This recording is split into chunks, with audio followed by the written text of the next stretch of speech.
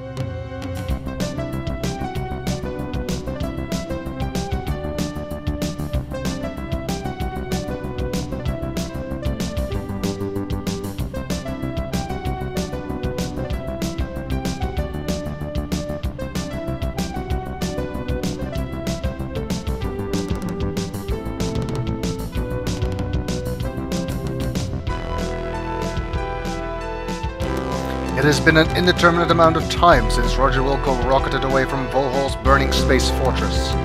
Time stands still for our hero in suspended animation.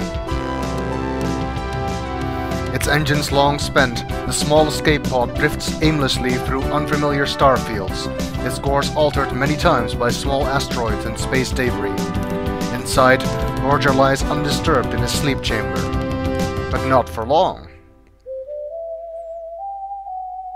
Obviously, otherwise it would be a boring game.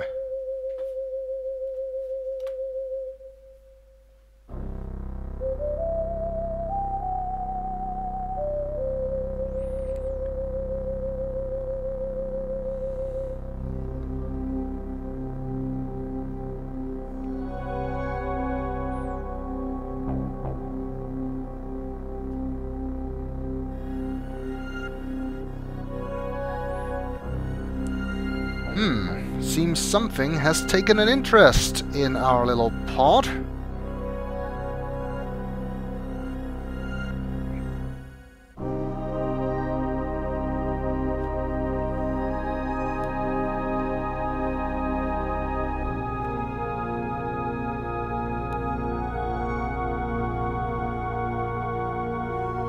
The pod, considered to be nothing more than another piece of scrap, is taken aboard a robot-commanded garbage freighter. Unfortunately, these robots have no regard for organics. That seems like a design oversight.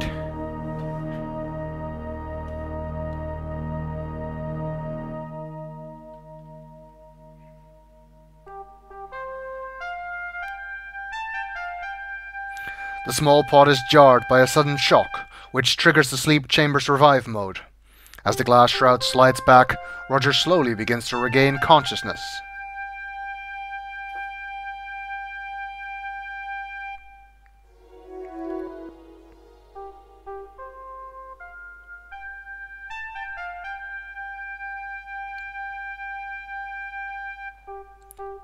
Where am I?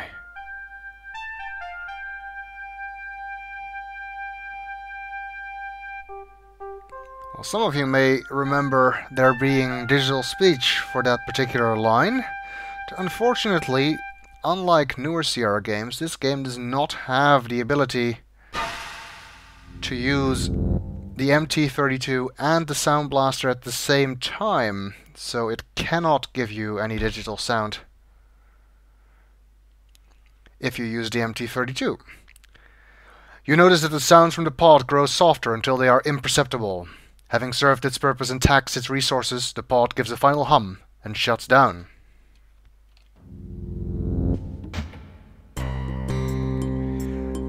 Fortunately though, that particular line of dialogue is the only digital sound in the entire game, so we won't be missing much. Well, there we are, aboard a garbage freighter. well, it's a little bit better than being adrift in an escape pod running out of air. But obviously we are going to need a way off of this place. So let's see what we can do. If we check our inventory, we can see that we still have the glowing gem from the previous game.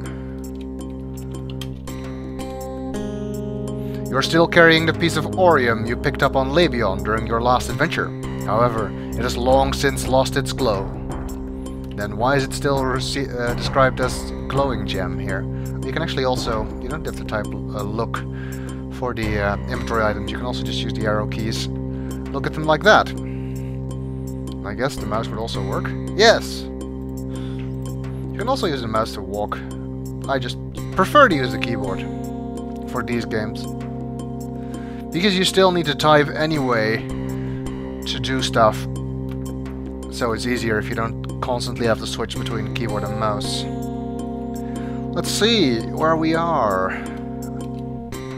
You're standing in a debris-cluttered junk bay. The escape pod rests in the middle of the room. There are chunks of metal lying around, which seem to be small sections of old spaceware. Let's look at the pod. Okay.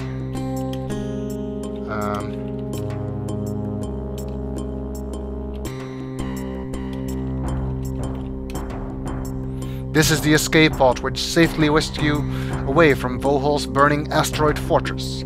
The skin of the pod plainly registers the cumulative damage long periods of space travel can inflict on a small craft such as this. Well, I can't really tell from this angle, but anyway. Well, most of the other stuff on this screen seems to be junk, although there is a very conspicuous round object on the floor here. The floor is composed of a mosaic of overlapping welded steel plates. The menage of used metal plates appear to have been cut from a variety of sources. There's a small round object lying nearby. Okay, let's look at the object. A closer look at the object on the floor reveals that it is a warp motivator. It looks a bit more high-tech than the other junk strewn about this locale. Sturdily constructed, its only protrusion is a modular plug near its base. How can you tell? Can we take that with us? Looks a bit big, but that's never stopped us before.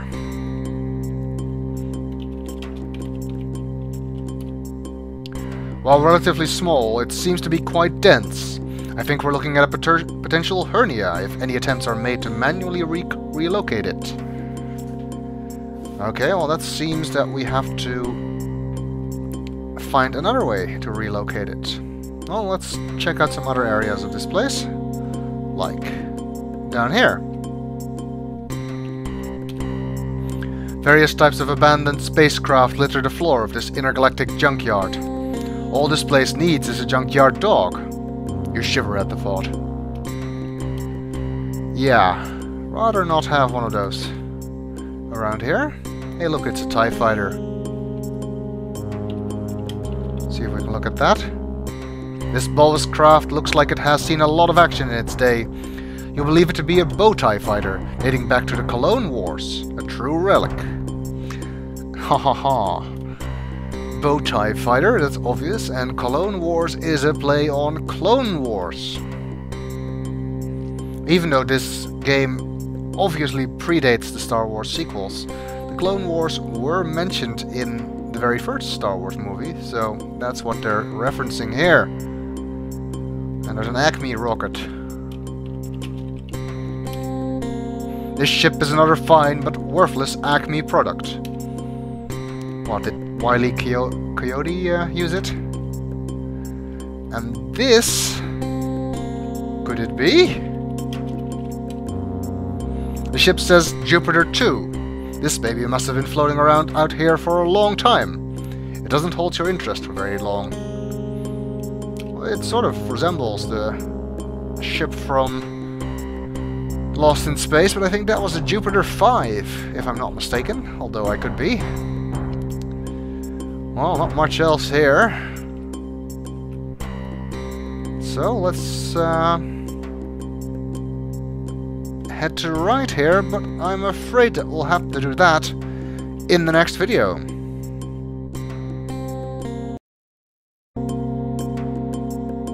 Welcome back. We are on a garbage freighter, and we need to get off it, obviously. There's one feature of this game that I'd like to show you, actually. Here in the menu, you can find something called boss key. Well, some games of this era actually had a function called a boss key. What this basically does is either it throws up a shell, a DOS shell, or it shows something that looks like something you might be using for work, like a spreadsheet or something, to give your boss the impression that you're doing work rather than playing a game if he or she happens to be passing. What this game does, however, is slightly different. Oh, I get it. You don't want your boss to know you've been playing Space Quest 3. In fact, you don't want your boss to know that you've been playing Space Quest 3 for 0 hours, 7 minutes and 7 seconds. That's a good idea, but I'm afraid that, being the good company men that we are, we can't help you cheat like that. Sorry. Okay. It also has something called Vapor Calc, which is apparently an abacus. Not a functional one, though. Can't use it. No idea what purpose that serves. Oh well, let's work on getting out of here. Let's see, there's the other end of the Jupiter 2. And some kind of garbage elevator. You're overwhelmed by the variety of space trash around each corner. A large bucket conveyor carries shredded ships to a horizontal conveyor, high above. Okay. Look, a robot arm. Somewhere there's an oversized android missing a limb. Quiet.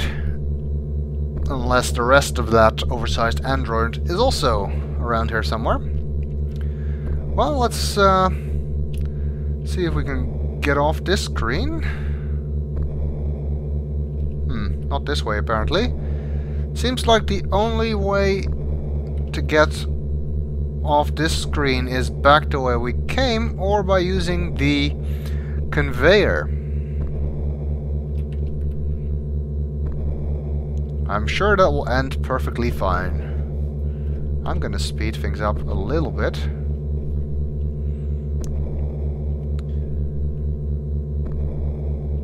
Okay, horizontal conveyor, I wonder where that goes. Uh-oh, not good, not good! Fortunately, this game gives you time to type. Also, you can just walk in the opposite direction. Obviously, we can't do that for forever, so let's jump onto this metal beam here. Okay, well, we're somewhere else at least. But what now? It's a long way down from here. Let's head left. That's a little bit too fast, actually. I want to increase my chances of falling down.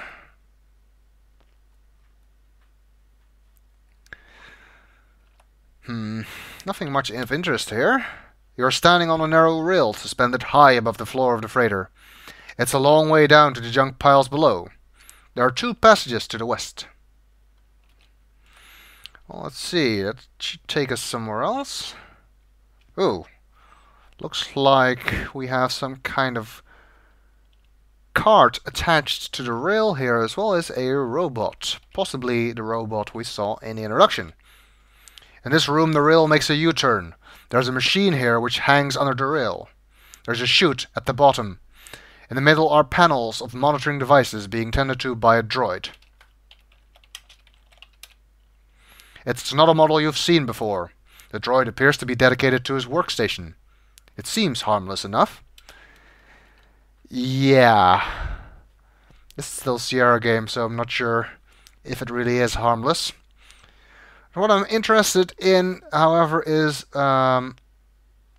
what's down this chute that description mentioned. Down at the bottom here in the middle. However, we can't get there directly. What we need to do to get there is climb down into this thing. Plopping into the seat, you grasp the forward-backward control of the grabber. It's a grabber, apparently. Your view of the grabber from here reveals a forward-reverse control stick, currently grasped, and a button marked claw. Sounds as if this thing could be used to pick stuff up from the floor of the freighter, like perhaps that warp motivator, but since we don't know what to do with it yet, I'm just gonna check out this chute. It actually makes the beep sound only when you're reversing.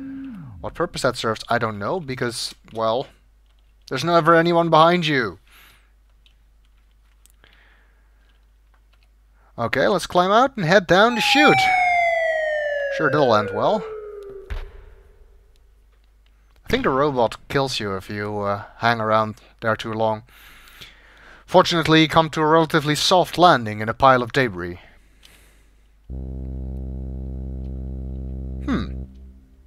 What the hell are those things? Rats? That does not seem good. Especially not with the Jaws music playing.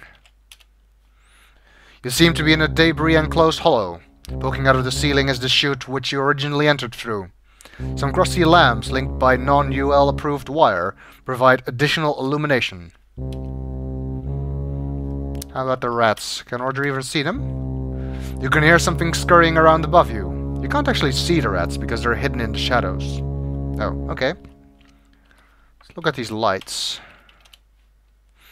De-aging lamps add extra light to the area. Overused wires link them to power. Some brittle-looking wire runs from lamp to lamp and then disappears into a hole to the left. Ooh, I'm interested in that. You peer into the small opening and notice a tiny reactor which seems to be providing power for the lights. I want that. You unhook the reactor from the cheap wires and take it with you. Which, of course, turns off the lights. Let's hope those rats aren't gonna pound me now. What's this thing? In one of the piles you notice a severed wing and some empty cowlings of different shapes and sizes. The items were probably being readied for whatever destructive processing is done aboard this heap. Okay, well, not useful then. There's a ladder over there. That could be our ticket out of here. Hey, we're back here. Bending aside a thin piece of scrap, you find an opening into another area and climb on in. Now, one thing you want to do here is take the ladder with you. How he does that, don't ask me. You grab the ladder and jam it into your pocket. Ouch. Indeed. Those are some big pockets. Those aren't pockets, he's got a TARDIS in his pants. Well, let's check what other areas we can find on this ship. There's that warp motivator again, which we may be able to pick up with the grabber. But we need to find out where to take it first.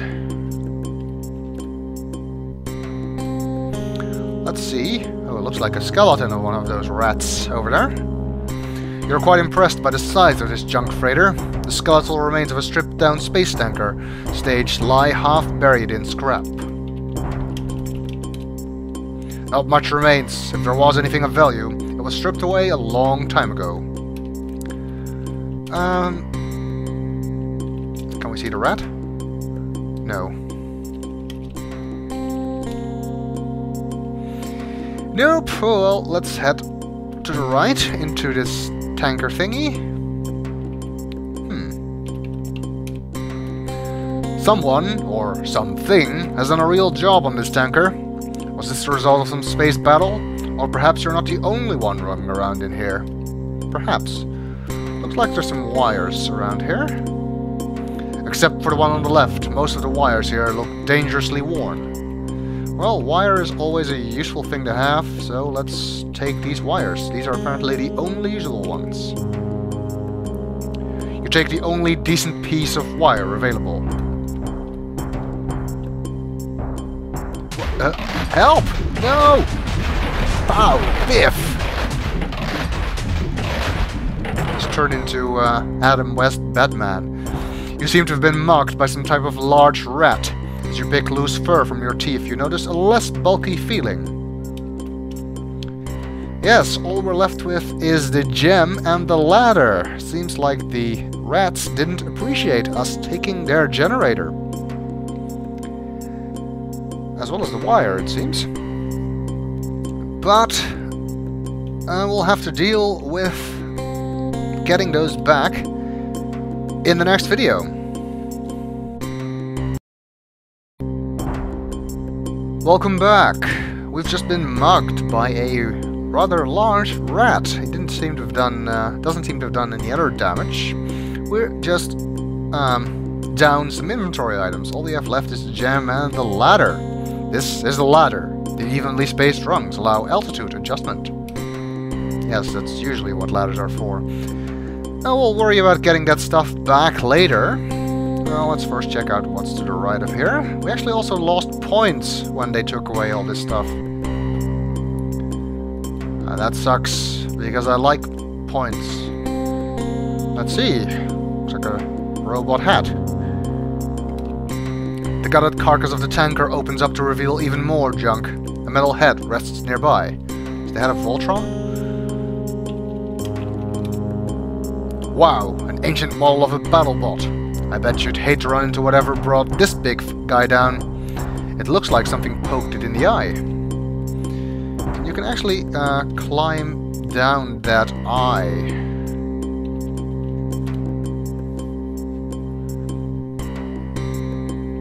That leads us to another area where it seems there is a spaceship of some kind embedded in the floor.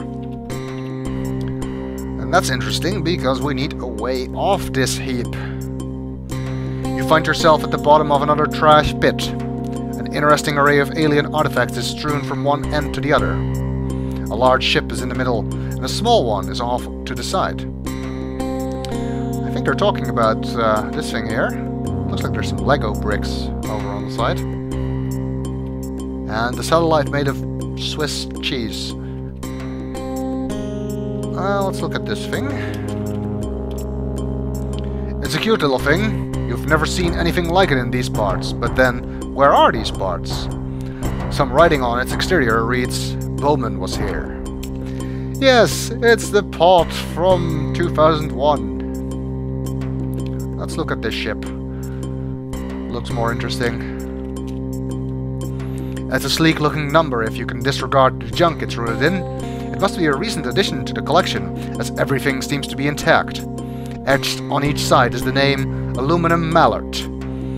On top is a small hatch. Aluminum Mallard, obviously a play on Millennium Falcon. Although I think Falcon is rather a bit cooler than a duck. But anyway, seems like the only way in is that hatch. Let's see if we can look at some of the other stuff here. They look like remnants of an orbital space station, or perhaps some type of toys for an oversized child. If that's the case, I don't want to meet them. Nope. Same reaction. Okay, let's see if we can get on top of this ship. You're not in a good location for climbing that.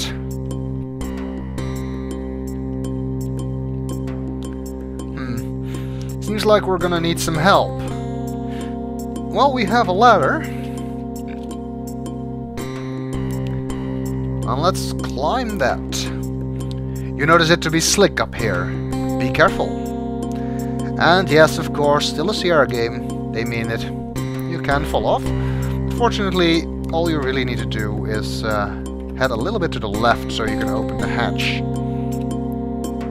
You move into position and, grabbing the dull finish of the hatch's handle, commence to open and enter the ship. See if this baby can take us out of here. In that case, we don't even need all the stuff the rats took from us back. Looks interesting. At first you are surprised at how intact the ship's interior is. Immediately to your right is a panel with a red button. At the midship on the right wall is the ship's main diagnostic computer. Directly across are 2 passenger seats. Ahead of you is the cockpit. What does the button do? The button is clearly labeled Ramp Open Close. Well, we don't want to go outside right now. Besides, I think the ramp is embedded in junk anyway. Let's look at the monitor. It's the diagnostics monitor. So maybe it can tell us if the ship is working. Power critically low. Auxiliary reactor not online. Does not even have enough energy to actually run the self-diagnostic. Looks like there's a panel open on the left. The access panel has been removed to reveal an empty reactor compartment. Well, the diagnostic says the aux reactor is offline. And there's a panel here into which we can fit a reactor. If only we had one. Which we don't. Which means we need to go and get it back. So let's open the hatch again. The ramp is immobilized by the junk it's laying in, so you exit through the hatch instead. Yes, I already typed that. And let's climb back down the ladder. We want to go back to the place where we got the reactor. You grab the ladder and jam it in your pocket. Ouch, again. So let's take the ladder with us. So we can get there.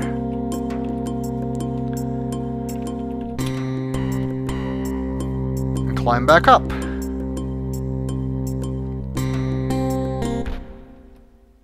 Hey, what happened to the music? Oh.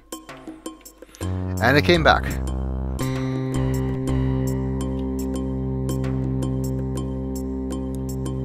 The annoying thing is I also took our wire, and there is no other usable wire here, so hopefully we can find that again somewhere. Am I moving? Okay, now I am.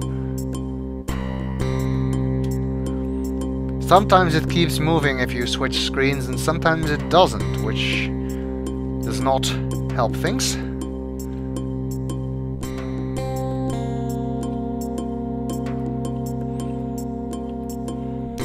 Alright, let's put the ladder back, which costs us points, but anyway, we'll take it back later. And climb down, and it seems that the rats have reattached the generator. Man, those are some smart rats.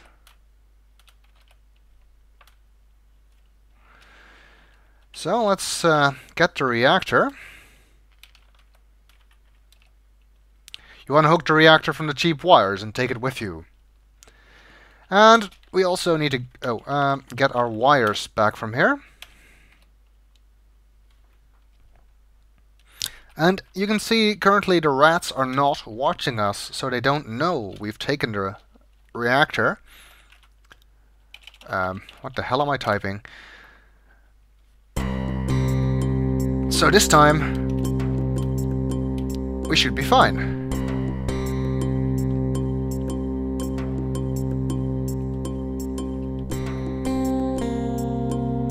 Well, let's hope this is the only thing this ship needs.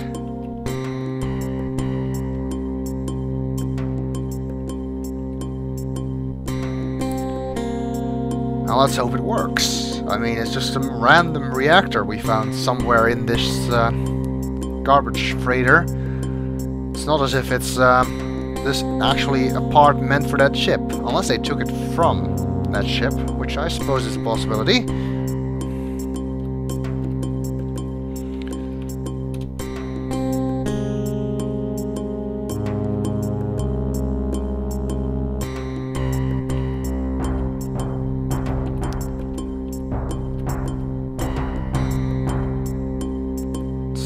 Let's head back into the ship.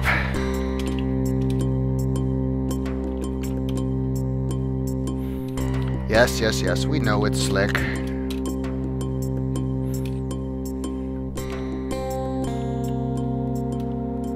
Alright, let's install that reactor. You drop the reactor into the hole. In attempting to reconnect the cables, you find that one is much too short. Fortunately, we have wires. You carefully connect the wire between the ship and the reactor, putting the tile back in place once you've finished. Yay! Let's look at the diagnostic monitor now. I think just monitor will do. Power level nominal. Aux reactor online. Auxiliary reactor nominal. That's good. Landing gear nominal. Warp motivator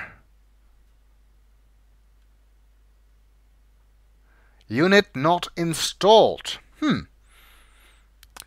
That's not a good thing. But we have seen a motivator, so I guess we should go and get it.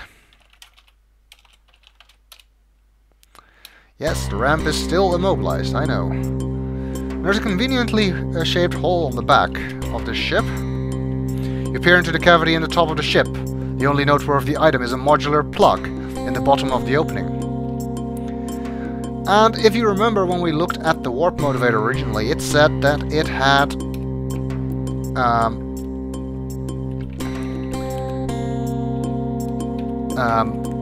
modular plug on the bottom. So I guess that hole is where to put the warp motivator. Which means we get to go back to the grabber.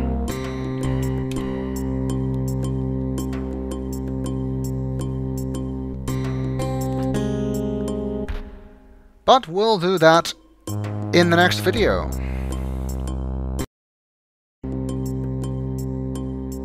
Welcome back! We have found a ship in need of a warp motivator, and it just so happens we know where to find one. Namely off to the left here. But since we cannot move it manually, we'll need to get the grabber. Again, I don't know if I'm moving. Now I am.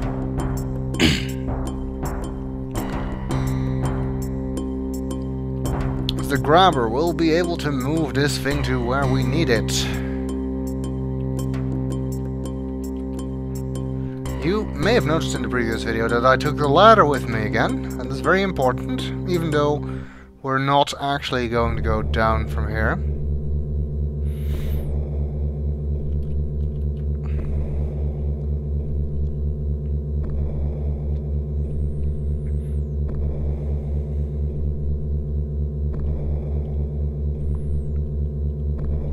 Wait for this thing to take us back up.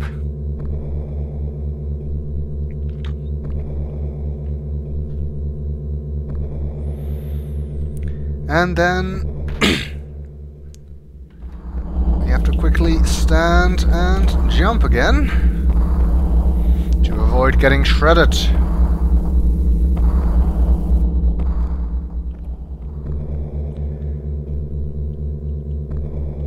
This beam looks really narrow. I don't think I would actually dare to walk on it like that. But it seems Roger does not suffer from vertigo. Alright, let's climb into the grabber before the droid notices us. Plopping into the seat, you grasp the forward-backward control of the grabber. And we are pretty much only going to go backwards, so we get to have the beep beep beep the whole time.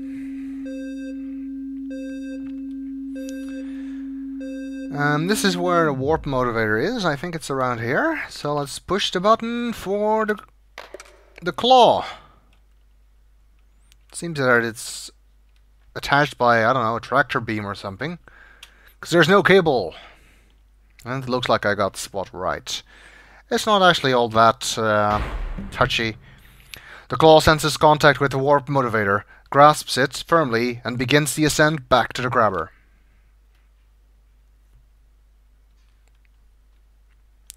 It's not like you need to be in exactly the right position, you just need to be on the right side of the screen.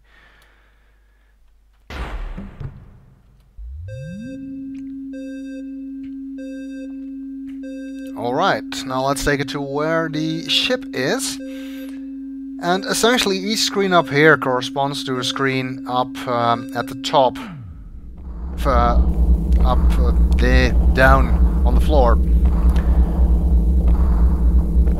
And the back rails corresponds to the back screens, and the front rails correspond to the front screens, the forward screens, the south screens, whatever you want to call them. And I think this is just about where we need to be to lower the warp motivator into place. And if not, then we'll have to pick it up again.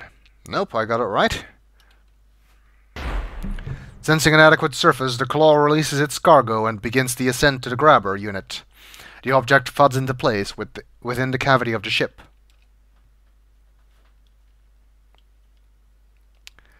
Good.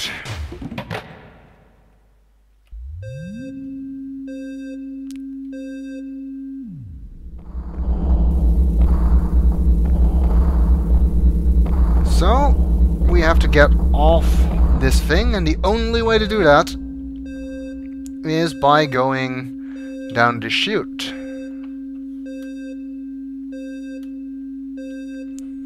Which is why we needed to take the ladder with us again. Because if you forgot that,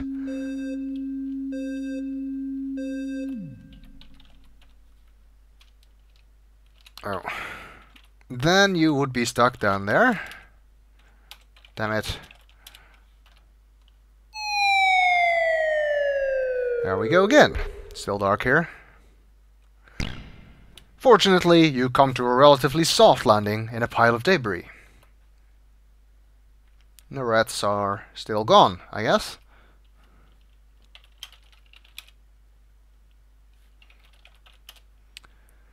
Climb it and take it with us again for the points, and so we can actually get back into the ship, of course.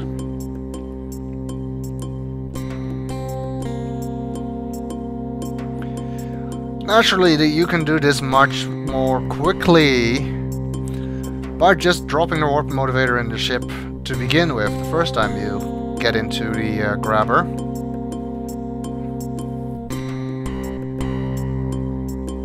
But I am in the business of making Let's Plays, not speedruns, so I wanted to show you how you actually could solve this puzzle, as I always do. So you'd first need to know where to use it, before you can use it, of course.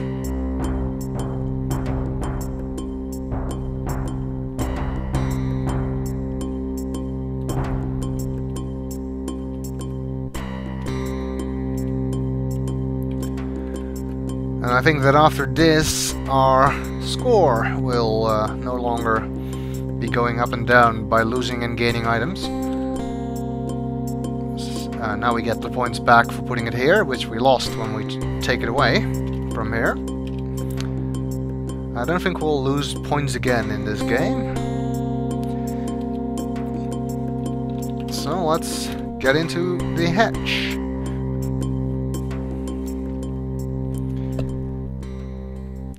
And let's just check with the diagnostics to see if everything is working now. Yes, power level still nominal. I already know all this. The auxiliary reactor is nominal. Landing gear is nominal. And the warp motivator is also nominal. Looks like this bird's in good shape.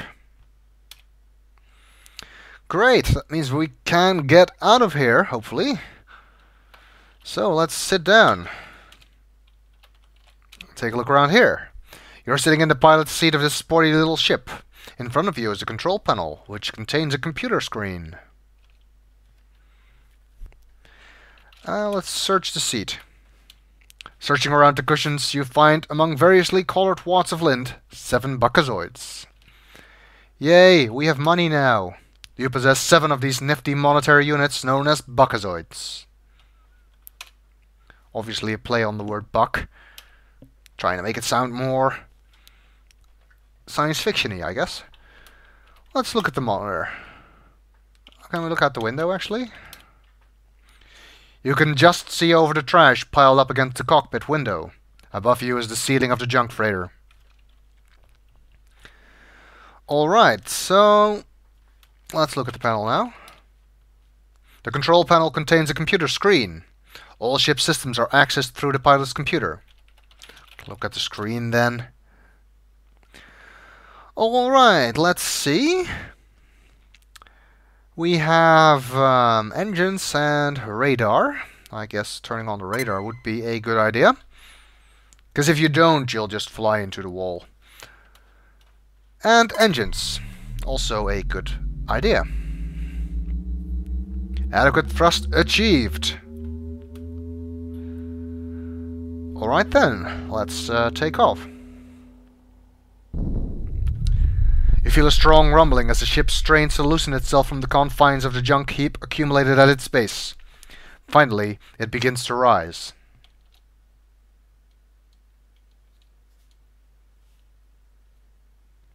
The ship rises several meters, then stops abruptly. An alarm from the computer attracts your attention. Ascent halted due to obstruction. If you hadn't turned on the radar before taking off, then you would in fact have just crashed into the wall. So let's switch to the weapon system.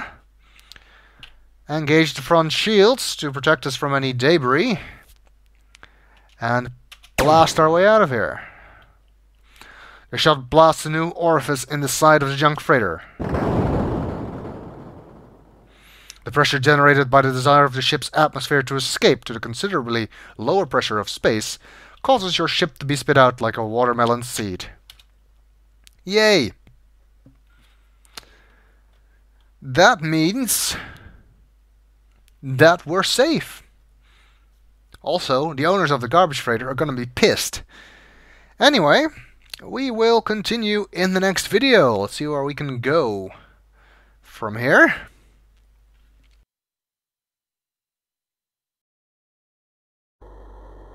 Welcome back. We've made it off the freighter, but now what do we do? After all, we don't really have any objectives. There's no evil plot to stop, no bad guy to defeat. All we really want to do is go home, I guess. Well, let's see where we can go with this ship. I'm sure that adventure will present itself at some point. Well, we don't need the weapon systems. We do sort of need the navigation systems, I guess. See where we can go. For some reason I really like this music. Simple though it may be. Well, we are there, apparently. Wherever the hell that is. Let's scan. Planet Ortega. Sector 82. Habitants unknown. Volcanic, crater-strewn surface. That doesn't sound very inviting, so let's resume scan.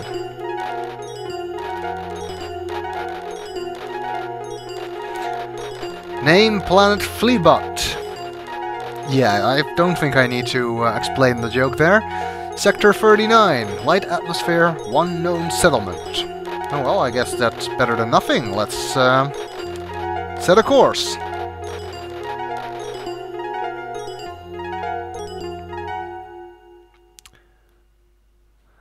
I guess we should go to light speed. Punch it.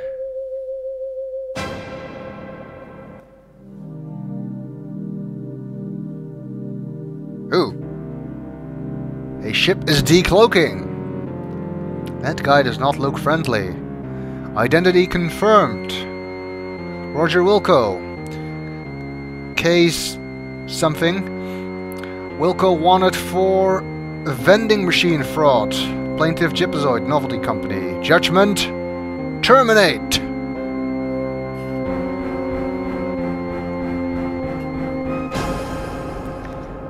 That's probably not a good thing. A flashing message on your monitor attracts your attention. Orbiting planet Fleabot. That's almost as childish as orbiting Uranus. But anyway, I guess we should land. Hopefully that droid won't pose any trouble.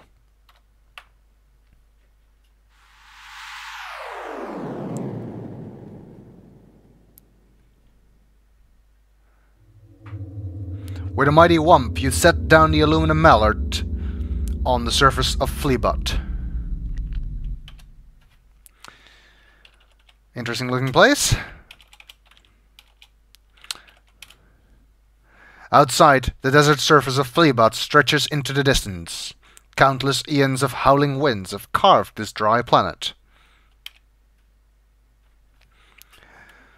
Okay, well, I'm sure that's just peachy. Let's get the hell out of here.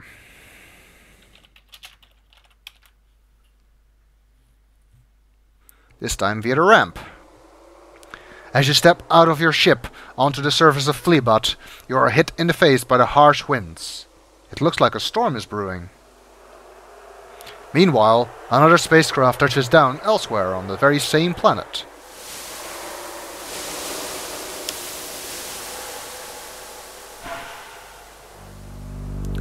That doesn't look good.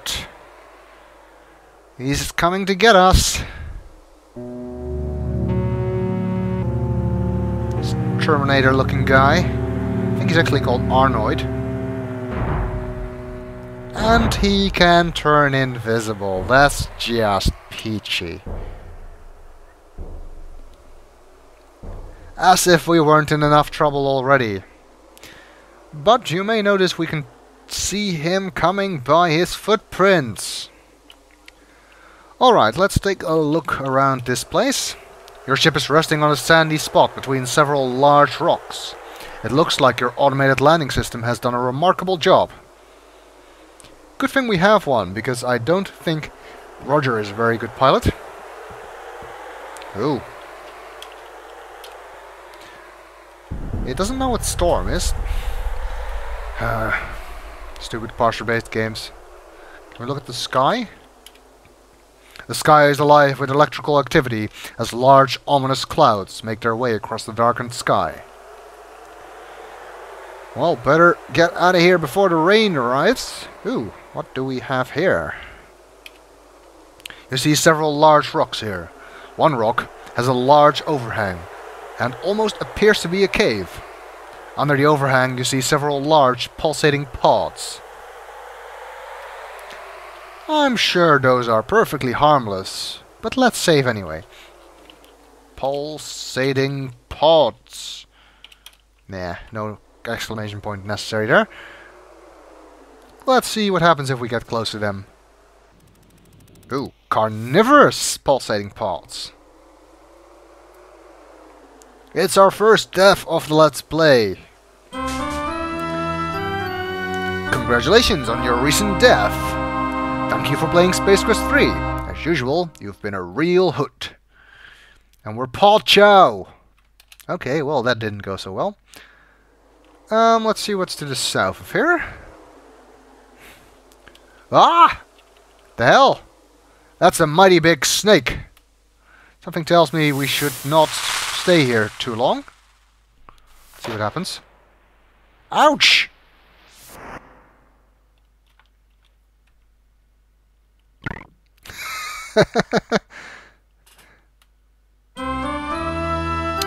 Now we're Snake Chow. Oh well. Let's not go south. Let's just keep going west. Go west.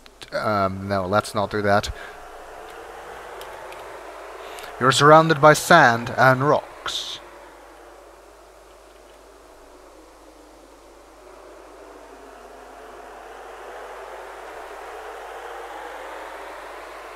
And more sand than rocks, I guess. Strange rock formations rise up from the sand dunes. What a desolate place this is, you think to yourself. I might even say magnificent desolation. If I were Buzz Aldrin. Hey, we're back at the ship. Is this a Twilight Zone? Oh no! A venomous scorpizoid! Watch out! There it is. Those things are usually quite easy to avoid. As long as they don't happen to pop up on the screen really close to you. Well, since east and west doesn't really seem to be working out for us, let's head north.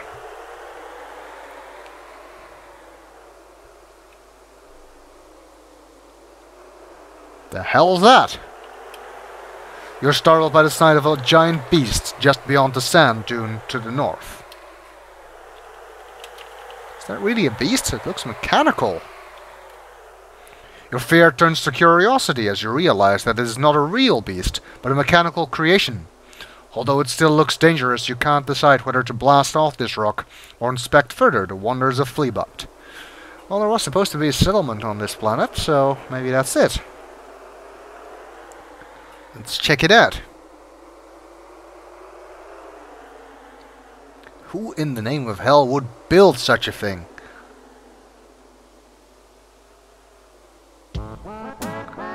World of Wonders! The hell? I'm gonna assume that meant smile. You all come back now, you hear? Alien scum!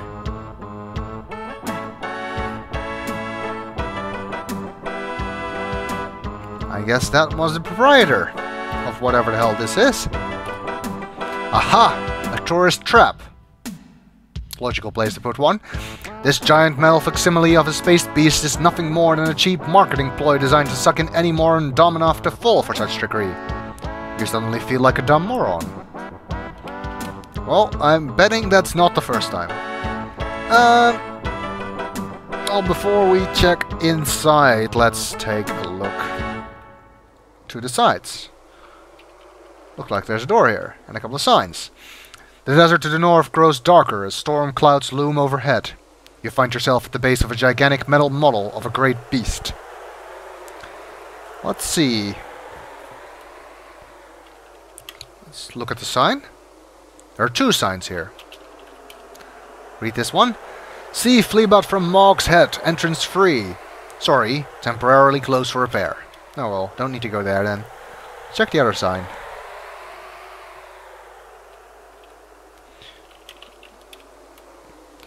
Mog, one of the many large beasts that once roamed this vast desert, but they all eventually died of boredom and are now extinct. So I guess this is a replica of this Mog creature. I think you can go to the north here. But I think the results of doing that are deadly. Yes. Lightning strikes! And it will always do that if you try to go further north. And we're burned to a crisp! I miss the puns in the death messages. Why do we always have the same one? Oh well, let's just try and go into this world of wonders, but we'll have to do that in the next video. Welcome back. We have found the settlement on Fleabot. And so far there is no sign of that droid that was tracking us, which is a good thing. So let's look into this thing. Apparently this is a replica of a beast called Mog. Let's see if the game knows what that is. No, it doesn't. Also does not know what shop means. Look, World of Wonders.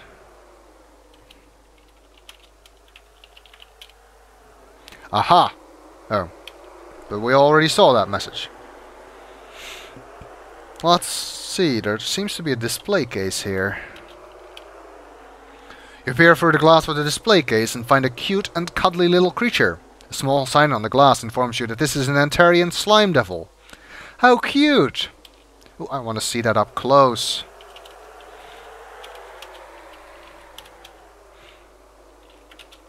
Sure, it's perfectly safe. Or perhaps not. Yikes! They may be cute, but only an idiot would get near one. Looks like you won't be around to appreciate the other diverse wonders of this garden spot of the universe.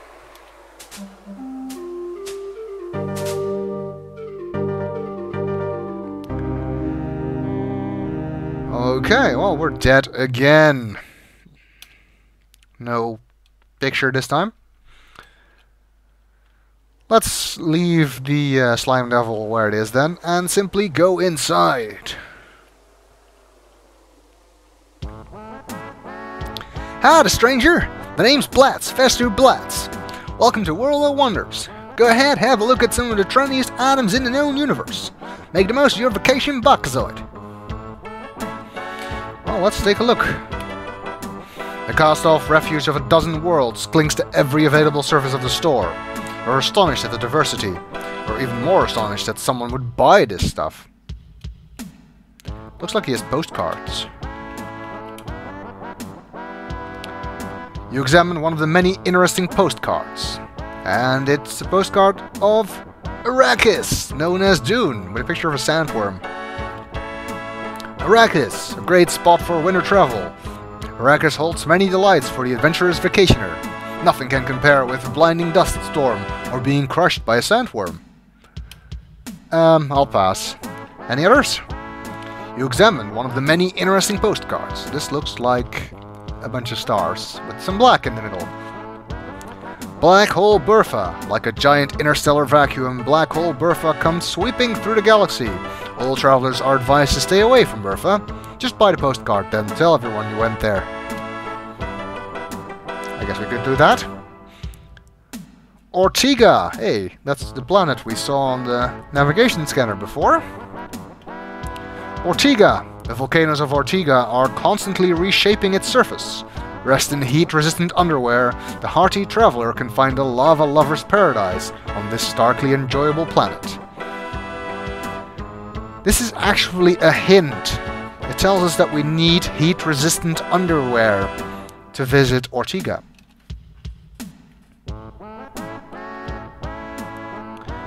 Roberta Land. Is that what I think it is?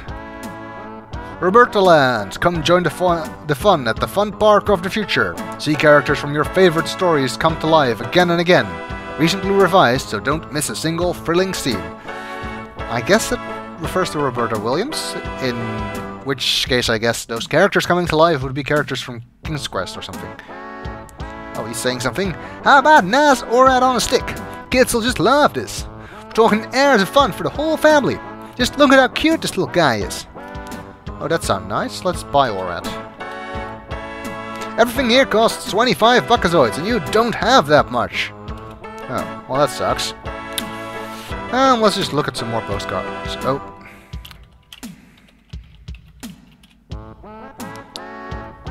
That's black.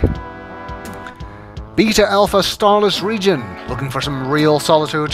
Come to a place that's so far from everything that you can't even see stars. Mind-numbing boredom greets you as you drift aimlessly through nothing. A must for the brain dead. That would be an ideal spot for Roger then. Wish you were here instead of me. Acheron or something. Acheron. The friendly creatures of Acheron are a delight for young and old alike. Tame enough to come right up and caress you, yet wild enough to slash you to shreds if provoked. That sounds nice. And I think we flooped around. Yes. Oh well, that was fun. Let's see what else he has to say. Now here's a red hot item, the official Astro Chicken flight hat. You'll really turn some heads in this sporty little number. It's modeled after the hot new arcade game that's sweeping the galaxy. That sounds interesting. Just got some other stuff here. Let's look at the shelves. The shelves are arrayed with some fine examples of the natural wonders of this planet. Also some worthless junk that can only be found in a fine tourist establishment such as this. And it looks like he has a lot of gems. Many colorful gems are proudly displayed. Why, those green gems at the one end, at the end there, look just like the Orium in your pocket. That means he might be interested in that. Going to any high-temp planets? This nice pair of thermoweave underwear will keep your internal environment pleasant on even the sweatiest worlds.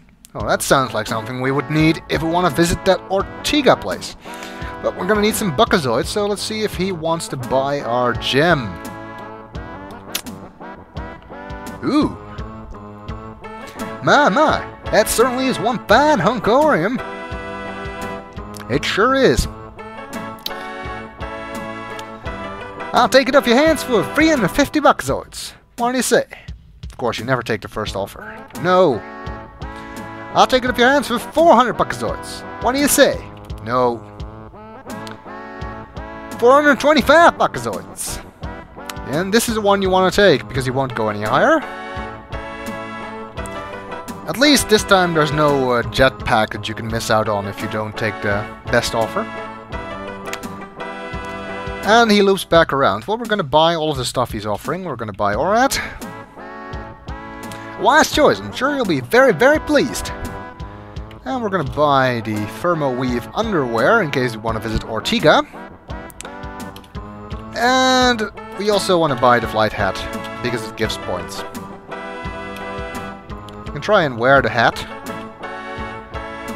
You don the jaunty hat. You feel more sporty already. Yay. Let's see what we have. We have the flight hat.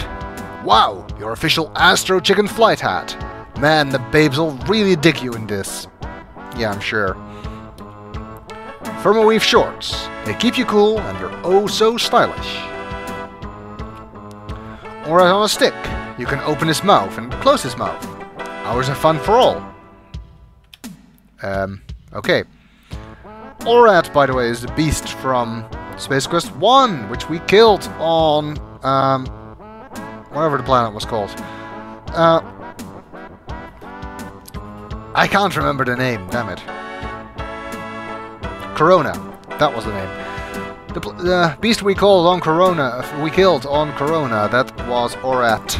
It seems that they made a toy out of him. How nice. Well, that's all we can get here. So let's leave. Thanks for stopping by. Hey, looks like lightning is getting close. Better be careful out there. I'm sure. And we... oh, there goes the flight hat.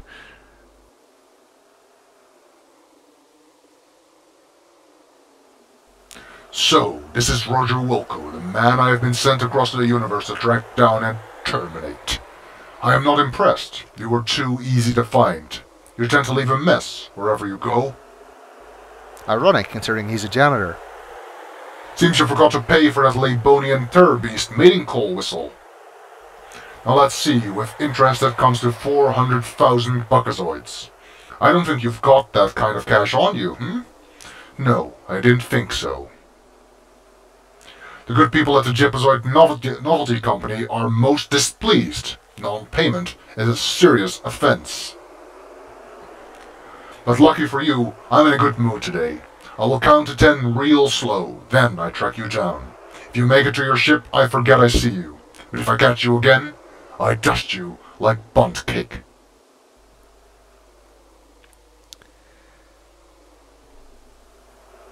Now remember, back in Space Quest 2, I made a point of very explicitly pointing out the fact that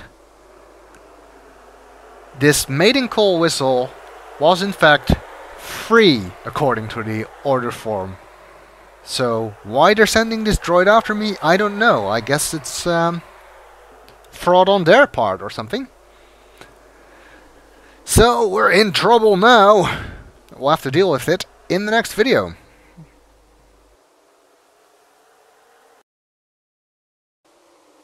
Welcome back. The shit has hit the fan because Arnoid the droid has caught up with us for our issue of non-payment on a whistle that, according to the order form in Space Quest 2, was actually free. So what the hell is that about? Anyway, we have 10 seconds to get the hell out of here, and you can forget about making it to your ship. Isn't gonna happen.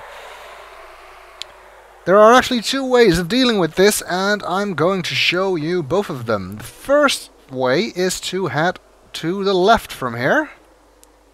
You can see he is already following us. What we need to do is go in here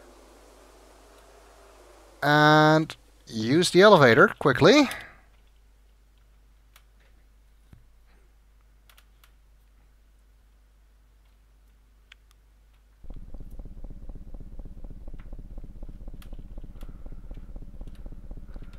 Alright. Now let's head up to the second level. Let's take a look around here, actually. You're within the cavernous interior of Mog's belly.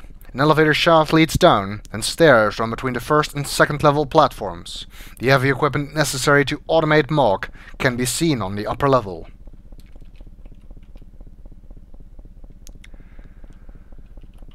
Well, we're safe from Arnold until he comes up here, and you can see the elevator move. There he comes. He seems to have turned off his invisibility.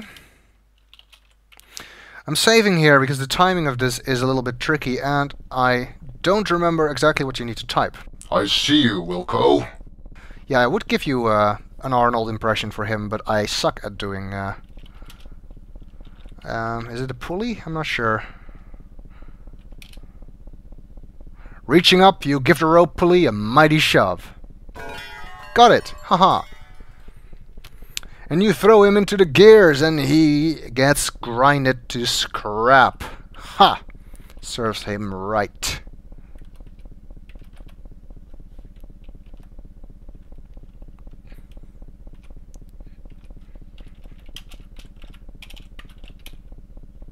The Terminator is now a pile of junk on the first level platform. Looking closely, you notice that the Terminator's invisibility belt has survived relatively intact. So we can take that, and that would be real useful and stuff. However, hey, what the hell? I didn't know that. Hey, what's going on here? Didn't you read the sign saying we're close for repairs? Oh, I've seen you've gotten rid of that grease-swilling android. Never did like that Terminator series. Good riddance to bad circuits. Well, you might as well write down with me. I guess we might as well. I've forgotten that he would show up, because I normally don't use this method. Okay, well that's one way. However, there is another way, which actually gives you more points. So that's what I'm going to use, because right now we have 238 points. So let's restore back to just after he gave us the warning. Then head south instead. And he won't catch you on this screen, so you don't need to worry about that.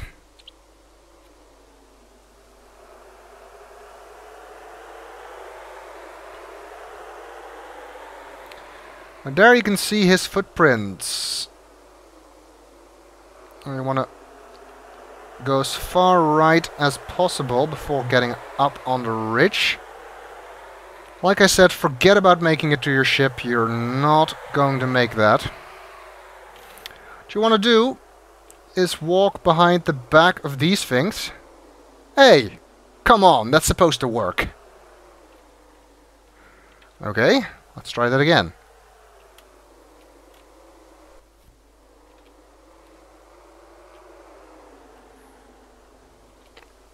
That's supposed to work. He's supposed to get eaten by those things.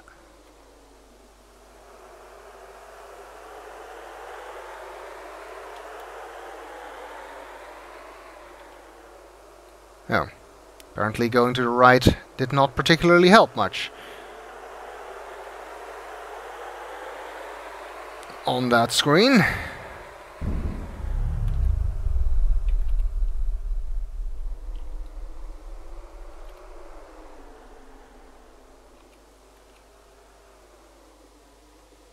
Got it. There we go. He gets eaten, but pods don't like him and they spit him back out. The question now is, How do we get this invisibility belt without getting eaten ourselves? Let's look at the damage we've done.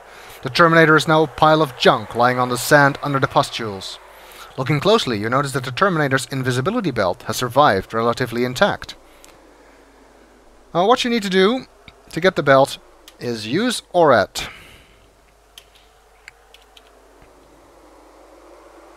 But apparently not from here. I think you need to do it from this side, but I'm not sure. Yes, there we go. Use the Oret on a stick to grab the belt. And now we have 248 points, 10 more than with the other method. Isn't that nice? Well, we've gotten the Terminator off our back. And we've gotten some stuff so we can go to Ortega with the thermoweave underwear if we want to. And we've gotten money in case we need it somewhere else. But there's nothing else to do on this planet, so let's sit down and get out of here.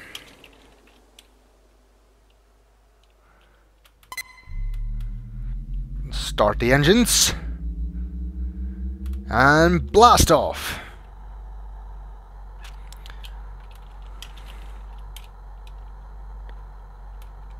Let's check the navigation system. What else is on here?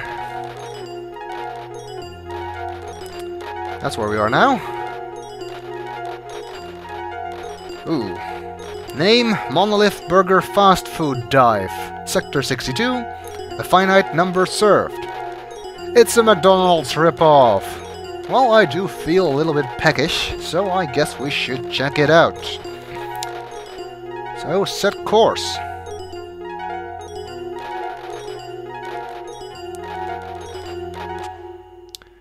And light speed. Let's hope nobody follows us this time.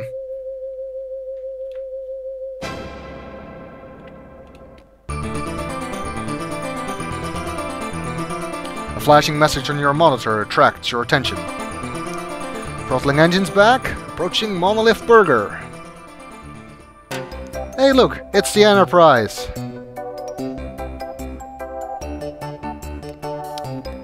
And seems like they're just leaving. Too bad. Would have been nice to meet Captain Kirk.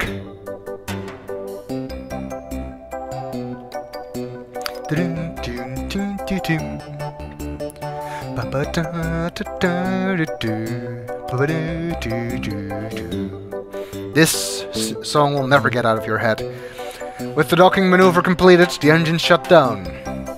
Welcome to Monolith Burger. You pop the hatch and ramble on in. Okay, interesting looking place. The decor, like the food, is the same in Monolith Burgers all over the universe. Generic counter clerks are eagerly awaiting to help you. Diverse lifeforms are crowded around the counter and sitting in booths, consuming what can only loosely be termed food. Let's look at some of the people here. Their eyes take in the diversity of alien forms without much interest. After all, you're quite a spacefaring kind of guy. I guess he's used to that kind of thing. Why don't you buy a bag of food first? Okay. I thought maybe we could look at what other people were eating. Man, this table is a mess. Yes, the cold plastomold tables are like millions of others you've seen. That's never gonna work. Well, looks like there's quite a line here. Let's see what's on the left.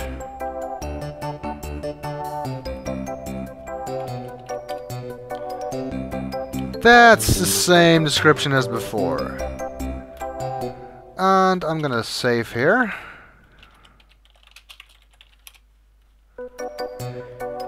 I want to show you what happens if you try and go into the other airlock, go into the other ship. Out of my airlock, geek!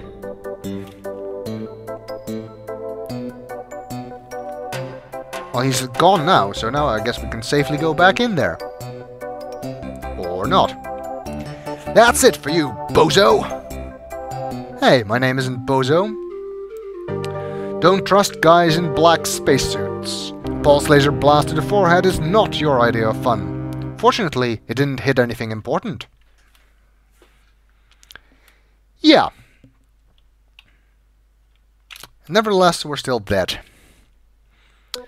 So I guess we should order some food. After all, what else would you do in a fast food restaurant? But we'll do it in the next video. Welcome back! Defeating Terminators is hungry work. Just ask Sarah Connor, I'm sure she'll agree. So, we've come to Monolith Burger, a clear McDonald's ripoff. I wonder if Sierra got sued over this. The whole Space Quest series has gotten Sierra more lawsuits than any other games they've made. Anyway, let's order some food. There's a weird looking clerk there. Welcome to Monolith Burger. May I take your order? That you may. He's the employee of the week, I guess. The clerk looks like he'd rather be doing anything besides waiting on you. Let's look at the menu. Let's see, we can order a mini monolith, or a regular monolith, or a monolith with poly cheese. Poly cheese? I don't even want to know. Filet au orat, jumbo monolith with poly cheese, Big Belcher combo, which includes a jumbo mono with poly cheese, space spots with extra grease and a sloppy slurper, a monolith fun meal, space spots, and we can buy a drink, either a Tang, small, medium or large, or a sloppy slurper. I think if you buy the Big Belcher combo, you'll get sick once you try to go back into your ship, although it doesn't kill you. If my memory is correct. But I'm not going to buy it though. What we want to buy is the Monolith Fun Meal. After all, we want to have fun, don't we? 7 buckazoids is actually the amount of money we found under the seat in the ship. So I guess if you come here first, before going to Fleabot, if you found that money, you could still actually do this, even though you haven't sold the gem yet. Okay, well, I don't really want anything else. The fun meal is enough, so let's just get out of here. Would you like something to drink with that? Yes or yes. I want a yes on the right. Would you like some space butts with that? Thanks for giving me a choice there. Also labeled as pushy counter clerk. Would you like a bloodfruit pie with that? As long as you're not charging me any extra. Special today! Free drink with every purchase. Your total is 7 buckazoids. Well, he didn't charge me any extra for all the stuff, so I guess that's okay. Let's pay him. Is he getting our food? Have a nice day! Sure, whatever. You gingerly pick up the greasy bag. You can hardly wait to have a seat and dig in. Oh, this is the only free table that isn't horrendously dirty. So let's eat.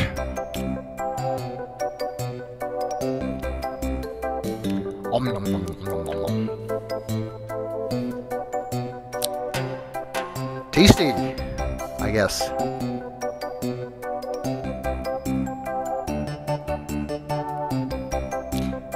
Ow! Hey, what's this in my burger? Oh, it must be my fun meal prize. Hey, it's a swell decoder ring. Gee, I wonder if that will come in useful. That was mighty tasty. Well, maybe mildly tasty. Well, maybe not tasty at all. In fact, it reminded you of the slick skin of a Vorlian mucus worm. Okay, way to kill my appetite, game. Alrighty. Well, at least we ate. Even if it didn't taste any good. Let's see what else we can do here. It looks like there's an arcade machine here. I'm gonna save, actually. Not that you can die here, but still.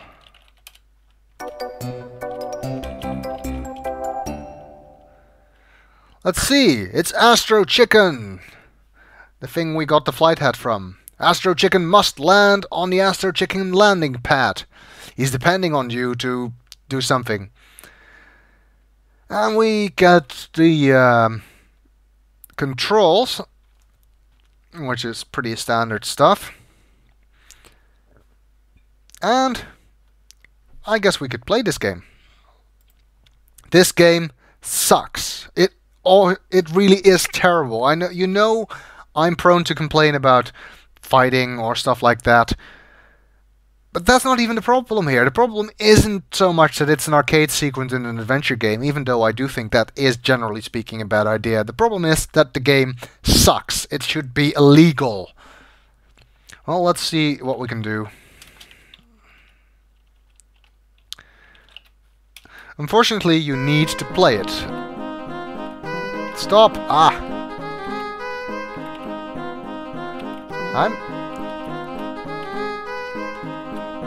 I'm also terrible at it. The controls are horrible. And I'm out of feed, which means I can't fly anymore. Oh! Made that by accident. Bakak! I'm actually not doing too badly at the moment. And now I'm just dying in droves. Bakak! Made it again. And died again.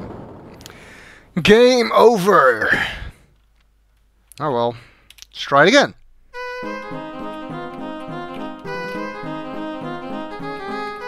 Notice you get points every time you land this guy correctly. 5 points. The maximum number of points you can get is 318, if I'm not mistaken. A total of 50 points. Oh. Ah! Stupid thing.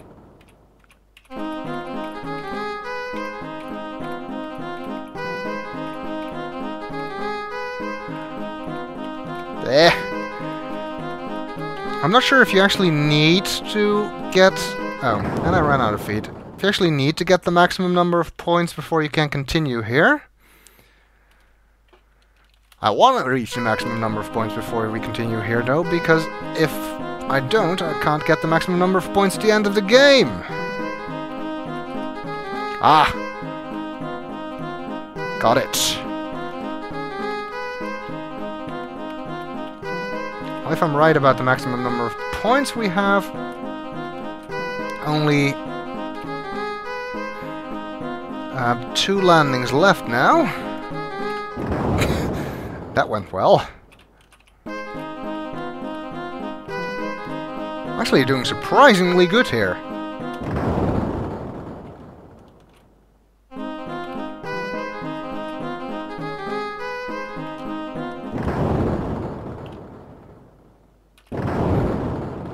Well, that was hopeless. Well, we got 318 points. But nothing happened yet. So I guess we need to play it again.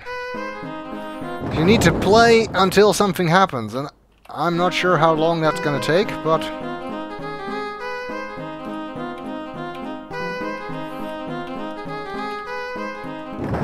I'm very sure 318 was the maximum. Yep, we're not getting any points anymore. I just need to... So, my theory of being able to continue after you get the maximum number of points has been disproven. And I'm actually pretty sure that you can actually get what you're supposed to get here before you reach that number of points. And if you do, you won't be able to get any more points, even if you play the game again. So I'm glad I got the maximum, which means I will be able to get to the maximum score once we reach the end of the game. Okay, that didn't go so well. Ah!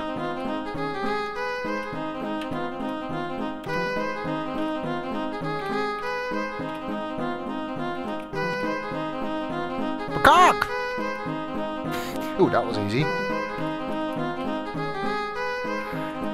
Help! This game is terrible. Yet somehow strangely fun. There were actually actual games like this, like Lander games, but with better controls, so they weren't as terrible as this one. Still no.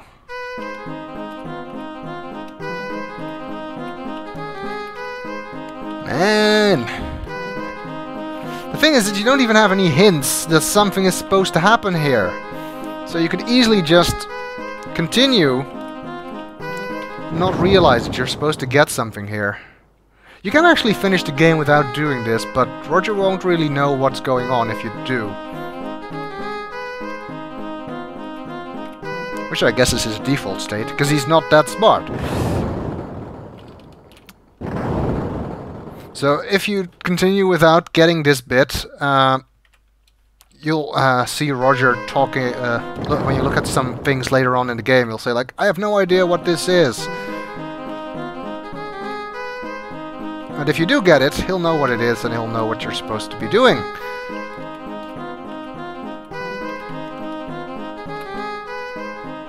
Man, how much longer is this gonna take? I guess if it takes too long, I could always edit some of it out. Keep the interest in this video a little bit.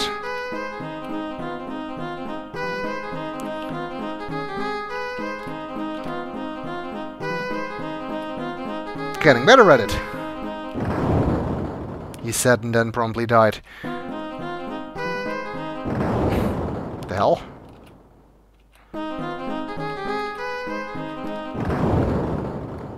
Ah! Come on, I deserve to get that damn thing. How much more of this game do they want me to play? Doesn't usually take this long, I think.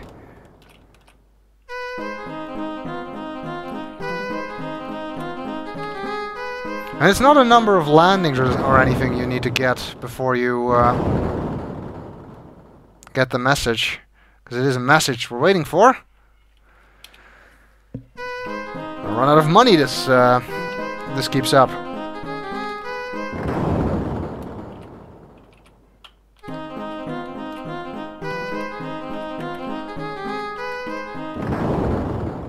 Ah!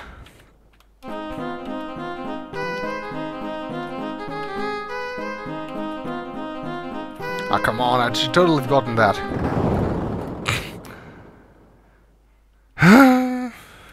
Still nothing! Yeah, I guess I could always do the police quest thing and just speed things up.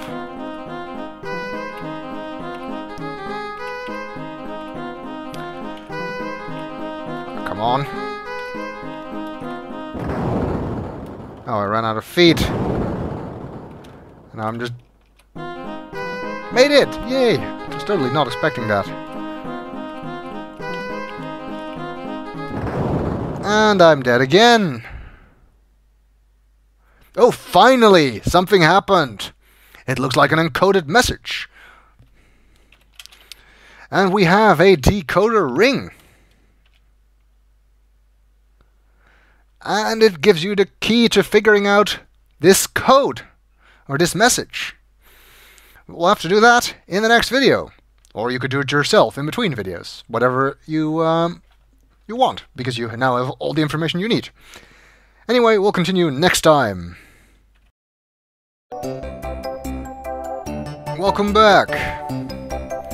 Unfortunately, I accidentally got rid of the message when I tried to save in between videos, but we've seen it. It was an encoded message, and using the decoder ring we got from the fun meal, we were able to get the key. It's a simple substitution cipher, and you're supposed to just figure it out by yourself.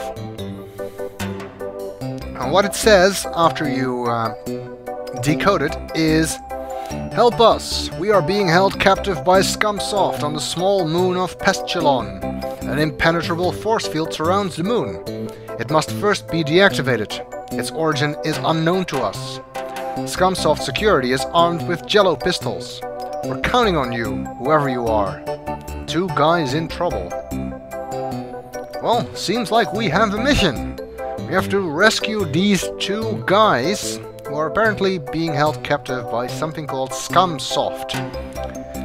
which is a software company from the sound of it. I think it's actually supposed to be a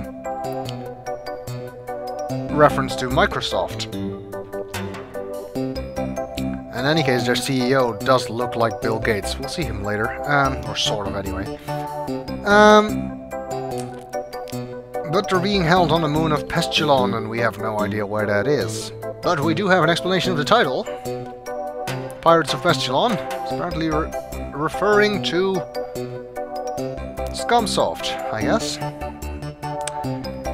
Let's see if we can find them. After all, we are a hero, sort of. So I guess we should rescue them. You slide back into the ship, closing the hatch behind you. The docking control beam begins, guiding you safely clear of Monolith Burger.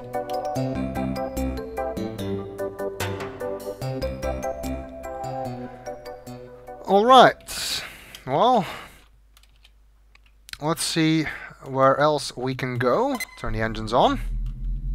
Of course, don't need to take off because we never landed. Let's look at the navigation system.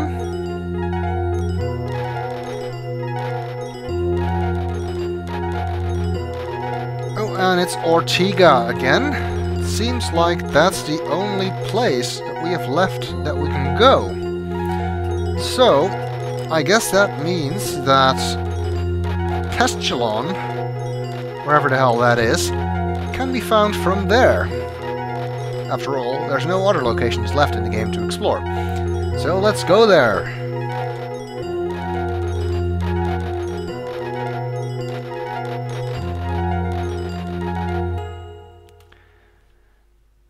Let's punch it.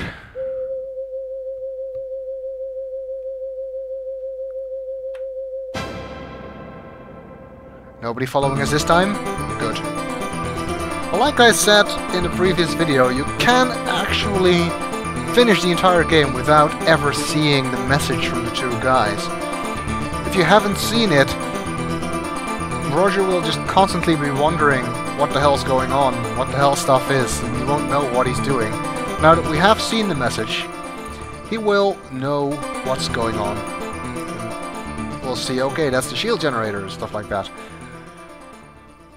Okay, let's land on Ortega, which is a lava lover's paradise, according to the postcard we read. With a mighty whump, you set down the aluminum mallet on the surface of Ortega. I keep reading that wrong, but anyway. Let's look at the window. Outside, the stark surface of Ortega stretches into the distance. A lava lover's paradise, to be sure. Very good. Let's stand and save as Lava Lover's Paradise.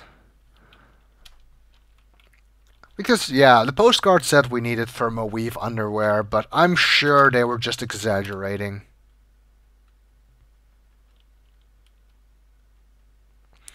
My, this is one hot planet. Hopefully you'll last more than a few minutes. I'm sure we will.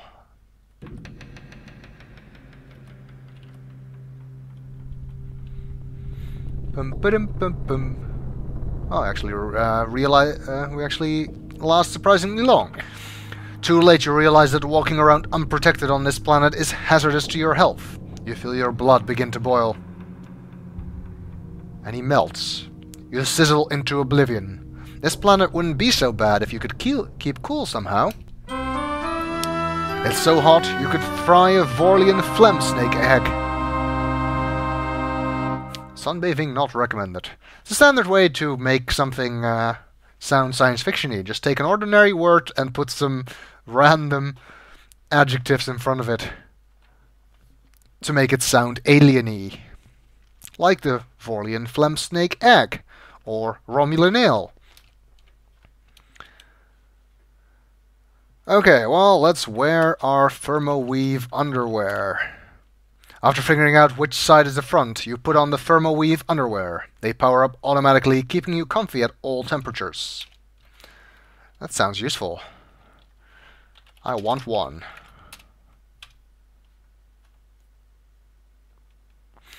My, this is one hot planet. But you don't care. You're beating the heat with thermoweave underwear. Was that a commercial? Sounded like it. The planet Ortega is truly a lava lover's paradise. Volcanic activity constantly reshapes its surface, so if you have any maps older than last week, throw them out. I don't have any maps. Actually, I know the layout of this place pretty much by heart, so anyway. And it's the same message. Interesting looking structure there. Can we look at the volcano? In the distance, volcanoes spew magma from deep within the molten interior. That's what volcanoes do.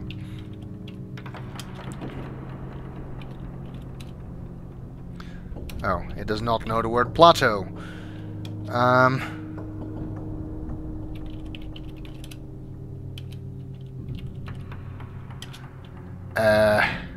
Chasm? The molten lava casts a mysterious glow on the sides of the deep fissures. Watch your step. Okay, well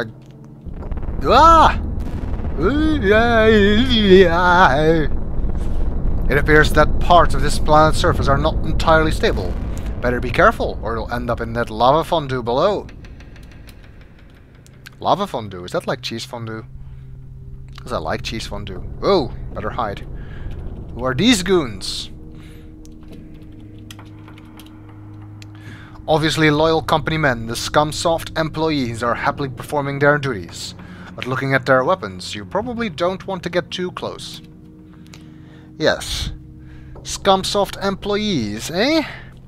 I think if you didn't read the message, Roger wouldn't know that they are ScumSoft employees.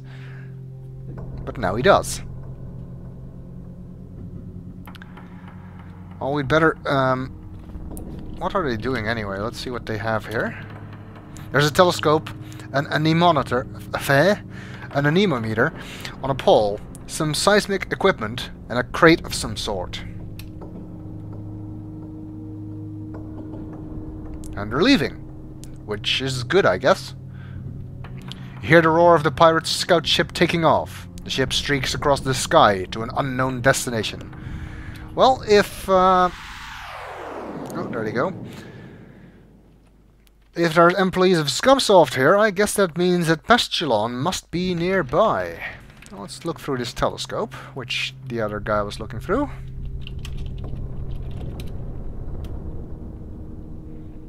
Aha! Wait, what is that? Aha! You've discovered the force beam generator, and that moon must be Pestilon. Again, if you didn't read the encoded message, Roger would not know any of that.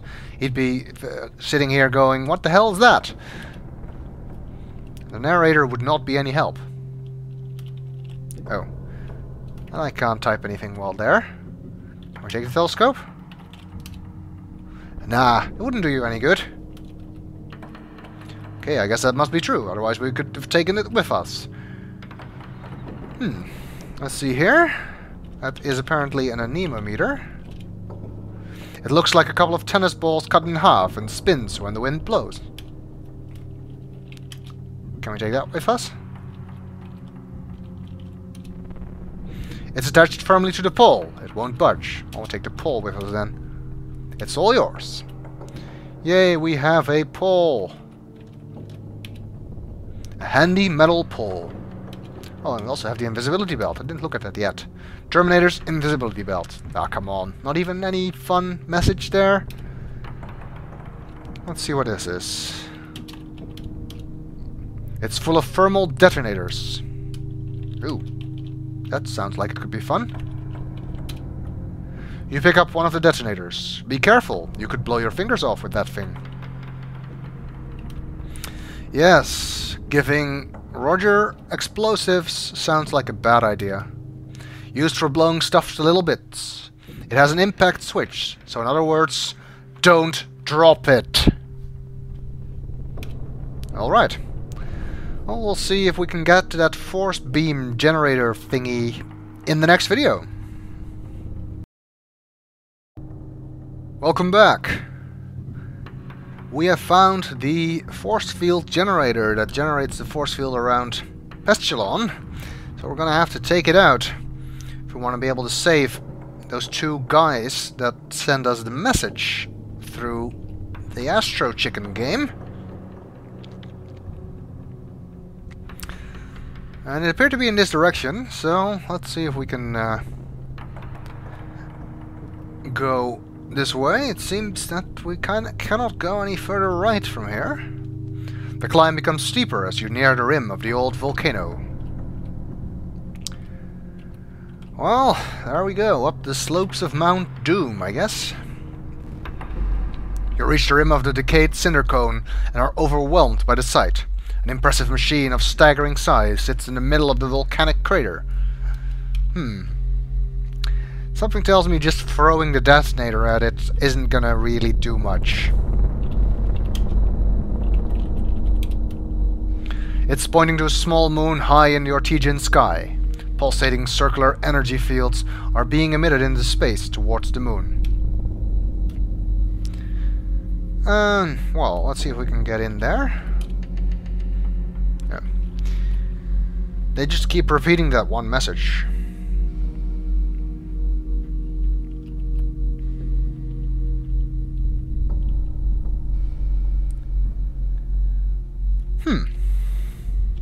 This thing is huge. You stand at the massive base of the force beam generator. This unit can generate a force field powerful enough to encircle a small moon. Or a space station.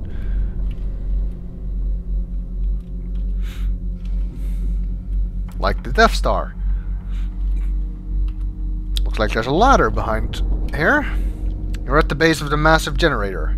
A ladder leads up to the top. Well, that sounds like it could be interesting. Let's climb some ladders. I'm guessing we're not taking this one with us. Looks rather a bit big. Dangerous place. So let's save here. Because after all, if we're not careful, we could fall.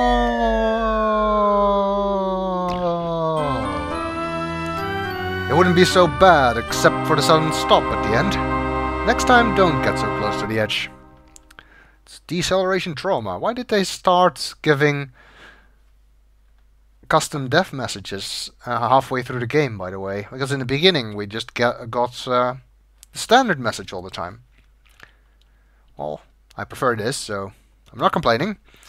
Okay, let's not fall this time. Let's stop at the edge. While trying to catch your breath, you take in the panoramic view.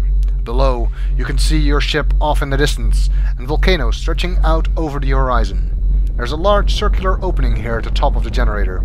This must be where the beam originates. Watch your step up here. Yes, we already found that out.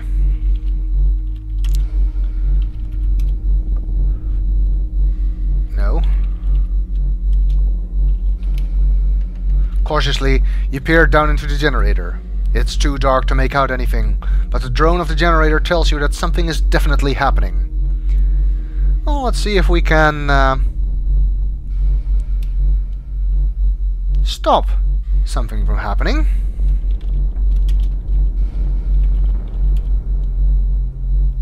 There it goes. The explosion disables the force field generator. You may now travel safely to Pestilon. Yay! That's what we were hoping to accomplish. And cautiously you peer down into the generator. It's too dark to make out anything, but the drone of the generator has stopped. It appears to be out of commission. Let's climb down again. Well, that's one problem dealt with quickly and efficiently. So all we gotta do is get off this planet and go to Pestilon. Oh. Uh-oh. That detonator has apparently set off a chain reaction of earthquakes. You'd better get off this rock ASAP. I like how the narrator draws that conclusion from a single earthquake. And it has to be a chain reaction.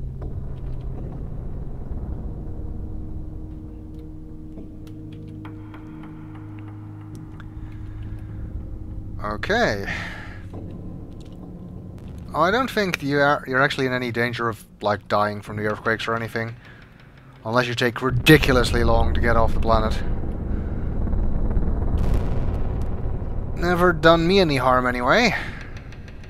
Then again, I've never hung out around long enough to see what happens. I think you can look through the telescope again.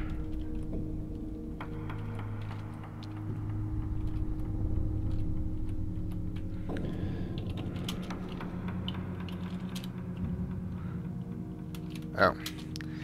I want to use it! Not just look at it. You can see that the generator is broken. Yep, the broken generator's still there. How many times are you gonna look at it? Well, I only did it once. Oh. Let's just get off this rock before anything else goes wrong. Oops.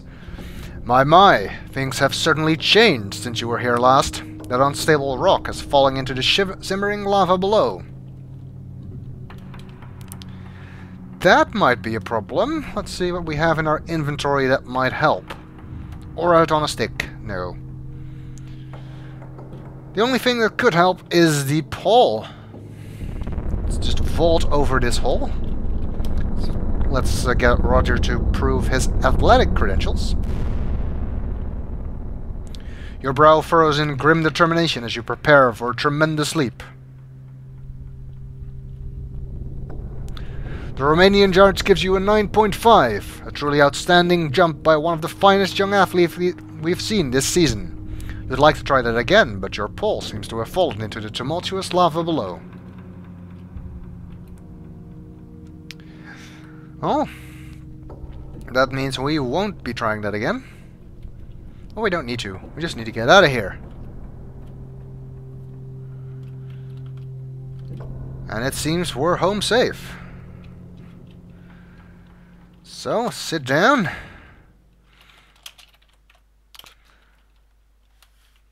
And let's get off this rock before something else goes wrong.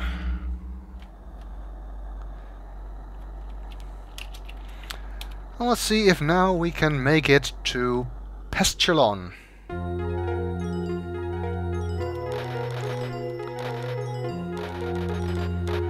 Which, since it's the moon of Ortega, you would expect to be near Ortega. And it is.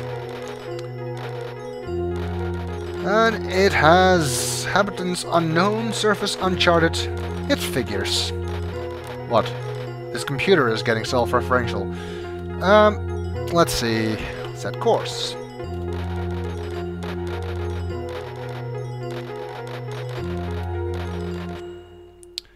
And even though it's pretty close, we're still going to use light speed.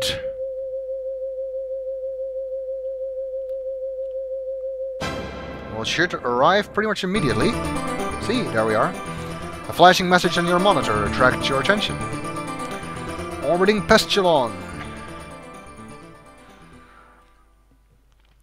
Oh, it's sure quicker than just using rockets. I mean, it took Neil Armstrong and the other Apollo astronauts 3 days to fly to our moon. We just did it in 2 seconds. Well, let's land.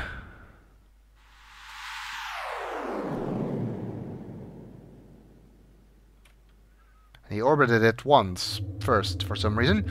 With a mighty whump, you set the aluminum mallard down on the surface of Pestilon. Let's look out the window. Outside, the strange surface of Pestilon stretches into the distance. Forces beyond your comprehension seem to have shaped this bizarre world. Interesting. Well, let's hope we can find these ScumSoft guys and rescue those 2 guys who sent the message. Wow, this is a strange looking planet. What a peaceful planet for a software company, you think to yourself. What a shame it had to be ScumSoft. You are surrounded by what can only be described as tree-like growths towering high above you. The turf has a mossy texture. It sure is an interesting looking place, and we'll look around it in the next video. Welcome back. We have finally arrived on Pestilon, the home of the evil software company known as ScumSoft. It's interesting how our ship appears to be a different color on every planet that we land on. Different lighting conditions or palette limitations. Either is possible, I guess. Okay, well, where do we go from here? Actually, it does not matter. Regardless of which direction you go in, you end up in the same place.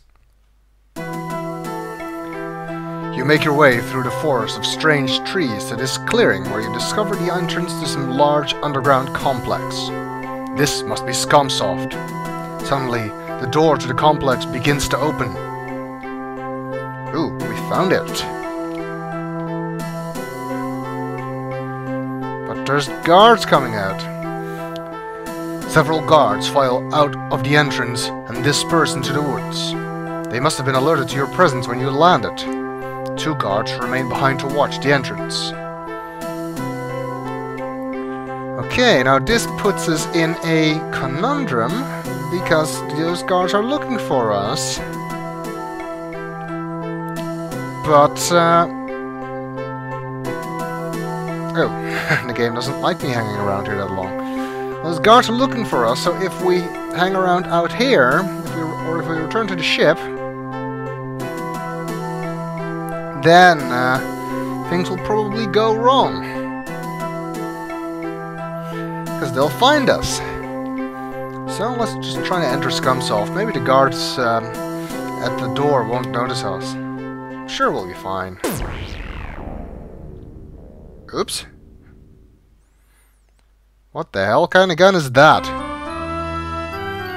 Congratulations on your recent death. Oh, we don't get a custom death message for this. It seems like we've been encased in jello. That's the jello guns that the message of the 2 guys spoke about. Okay, well, that didn't go so well. Yes, we've seen this. So how can we evade those guards? If only there were some way we could avoid being seen. If only we had some way to, you know, become invisible. Like an invisibility belt. If only. Wait, we do have one. Okay, you wear the belt. Well, I guess it has a button on the front, because we saw Arnold push it. Wow, this thing really works. You then quickly realize that you only have a few moments before the belt's power pack is depleted. It's always the case with these things. So, I need to wait for that message again. There we go. And enter ScumSoft, this time unseen. You now stand invisible before the entrance to ScumSoft. 2 mean-looking guards stand watch. They've no doubt been instructed to shoot anything that moves, so don't waste any more time gawking. Okay. We'll head inside. And oh, just in time. What's happening? It looks like you've made it just in time, as your invisibility belt is now completely out of power. How inconvenient. Also, not a coincidence, it always runs out when you get here. I think it also runs out if you waste too much time outside. But regardless of how quickly you get in here, it will always run out when you get to this point. Well, no worries. Looks like we made it. The guards aren't looking inside. You're within the outer fortifications of the ScumSoft headquarters. You see an elevator door and a button on the wall. Interesting place, actually. I mean, it looks more like a military fortress. I've worked at software companies, and they're not usually this fortified. Oh well, They also usually don't have armed guards. At least not in my experience. Sorry. Let's head inside. Hopefully that doesn't trigger any alarms. Oh, great. This particular section. This is one of the most awkwardly controlled sections in any game, any Sierra game. I'm gonna save here because I don't remember which door is which.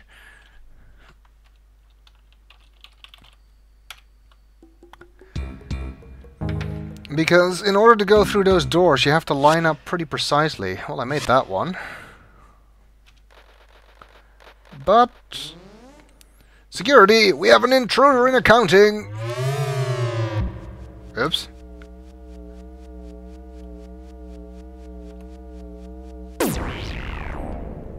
And another jello gun.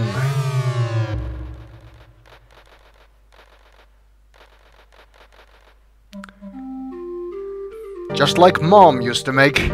As your life sputters to a close, you decide to cut down on desserts. And now we get a custom jello message. Good. Oh well. Looks like we'll need a disguise to get in there.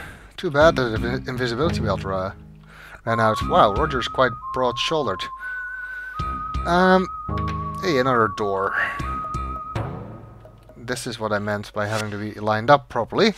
Otherwise, Roger's just walking in the walls. Nothing happened.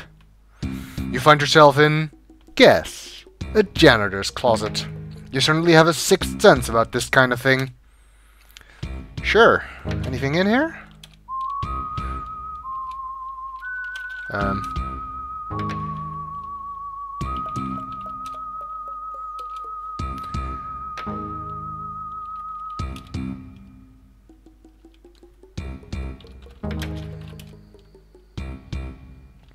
What the hell do I have to type to find out what's in here?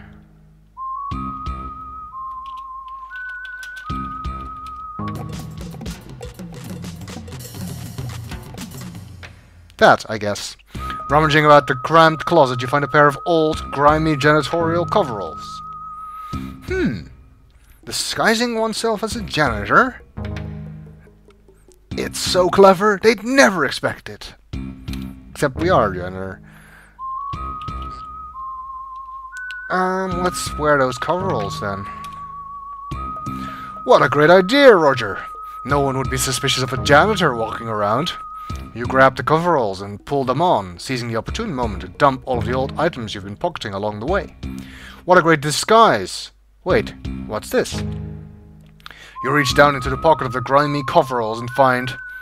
well, what do you know? Mr. Garbage! A trash vaporizer! You've seen these babies in all the janitorial supply catalogs, but your superiors were always too cheap to outfit you with one. You know, back when I first played this game, and I was just learning English, I could never figure out what the hell a vaporizer was. I mean, obviously it got rid of trash, but I had no idea what the word meant. Now I do know. It vaporizes trash, as you might expect. Wow! We're disguised, and you can see we actually have this thing in our hand. Have we looked in this hallway again yet? No. You're in a hallway, somewhere deep in the innards of ScumSoft Inc. Okay, let's see. Any other doors here we need to know about? Ooh, there's one. But it doesn't open, so Roger just walks into it.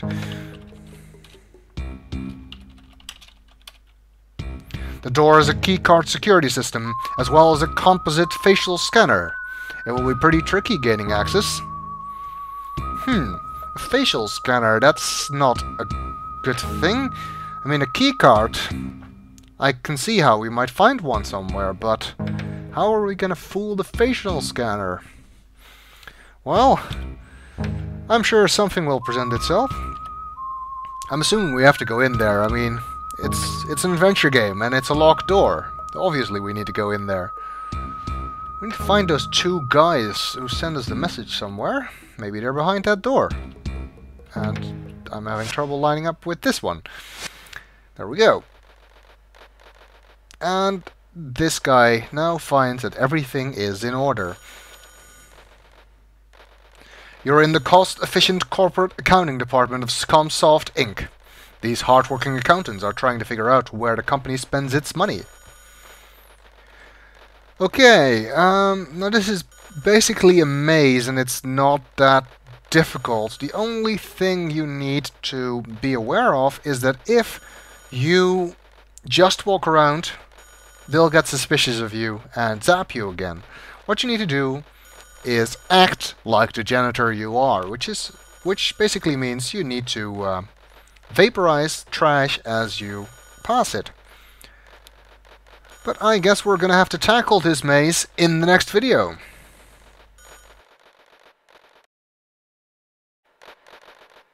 Welcome back! We have infiltrated the inner sanctum of ScumSoft in order to try and rescue the two guys who sent us the message through the Astro Chicken video game, because that's just the kinda nice guy Roger is. We've disguised ourselves as a janitor, but in order to not attract any attention, we must make sure that we clean every waste basket we pass, otherwise they'll get suspicious. Oh, I didn't mean to do that. So, every time we walk by a waste basket, we need to use the vaporizer to clean up the trash. Let's look at the accountant. Everyone here looks related. It's like a secret society of nerds. Okay. Looks like he has a calendar. The calendar indicates today. How useful.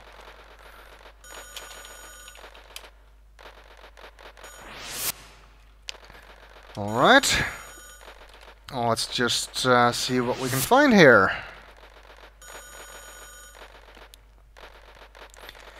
You do need to line up pretty precisely with the baskets, and if you miss too many times, they'll also get suspicious and catch you. Looks like this is a dead end, but what do we have here? There is a photograph on the wall, rather conspicuously. It is a photograph of the boss, Elmo Pug, who I believe is supposed to sort of resemble Bill Gates, even though he doesn't really. But I think he's supposed to, I'm not sure though. Anyway, this might help us get past that facial scanner. So let's take the photo. Surreptitiously, you snatch the picture of Elmo. Unfortunately, if we try to walk out of here carrying the picture, they'll catch us again. But it looks like there's something here that could help. A copier. It's your typical office copier. Untypically, it works. Indeed, very rare. So let's copy the photo. First, making sure that no one is watching, you slip Elmo's picture into the copier and press the start button. Out pops a beautifully reproduced copy, which you roll up and stash in your pocket. Don't forget the original. Good thing you remembered us of that, because, I mean, Roger is not that bright, so he probably would have forgotten. Let's see, anything in this cabinet? The cabinet is locked. Regardless, you wouldn't find anything useful.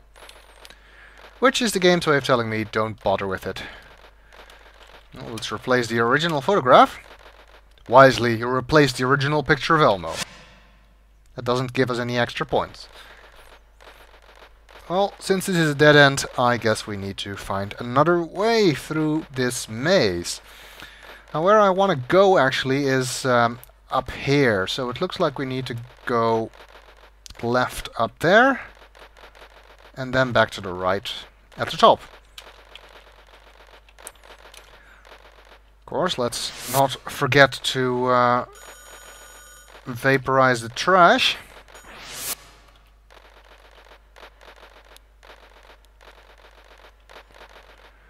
As we go along.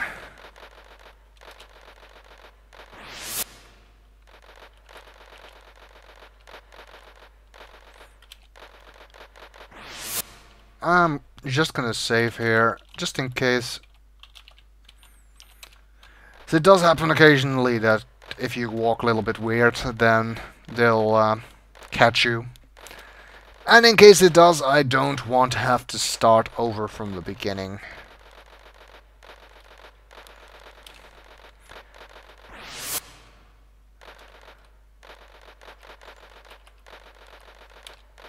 I think we can do it from the side. Yes.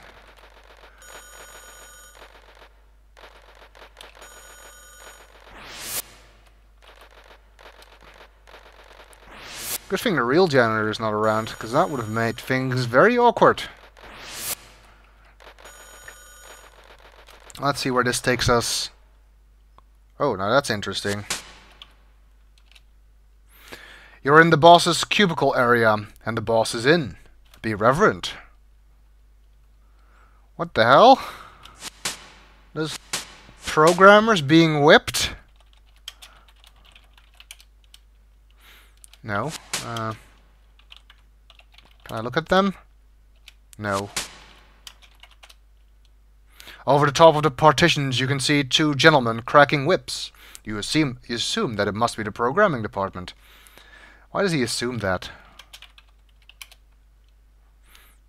Oh. I wanted to look at Elmo. Fine, then we won't look at Elmo. Let's be nice and clean up his trash. Oh.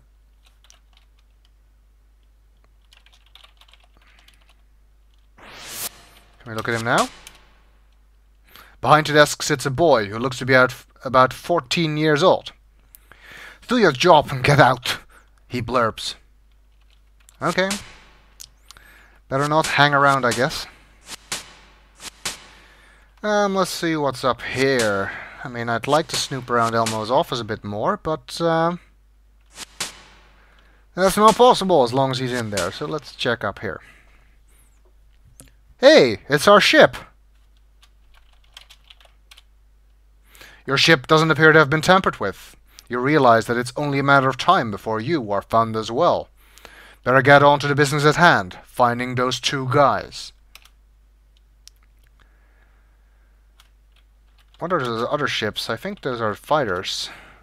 The short-range fighters are well armed and ready for action. Even if you do manage to escape, they'll no doubt send these babies after you. Well, that's something to keep in mind then. Let's look in general here. You stand on a platform overlooking the ScumSoft vehicle bay. In the center of the hangar sits your ship, surrounded by rows of short-range skull fighters. Now how will you ever get out of here? That's a good question. I'm sure we'll find a way. Hey, Elmo left. That's a good thing. You're in the boss's cubicle area, and the boss is out. Be yourself.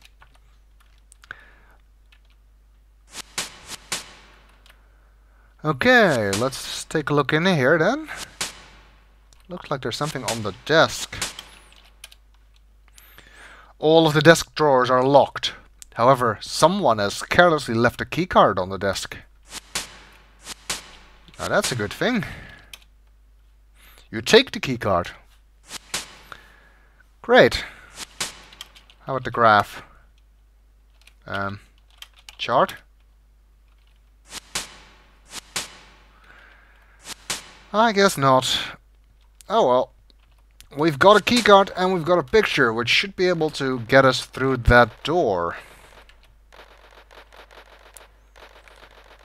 Nothing else we need here, and since we already took care of all of that garbage along the way, we can just walk back. It doesn't matter that we didn't do the garbage for that area to the left. It only matters that you take care of all the garbage that you actually pass.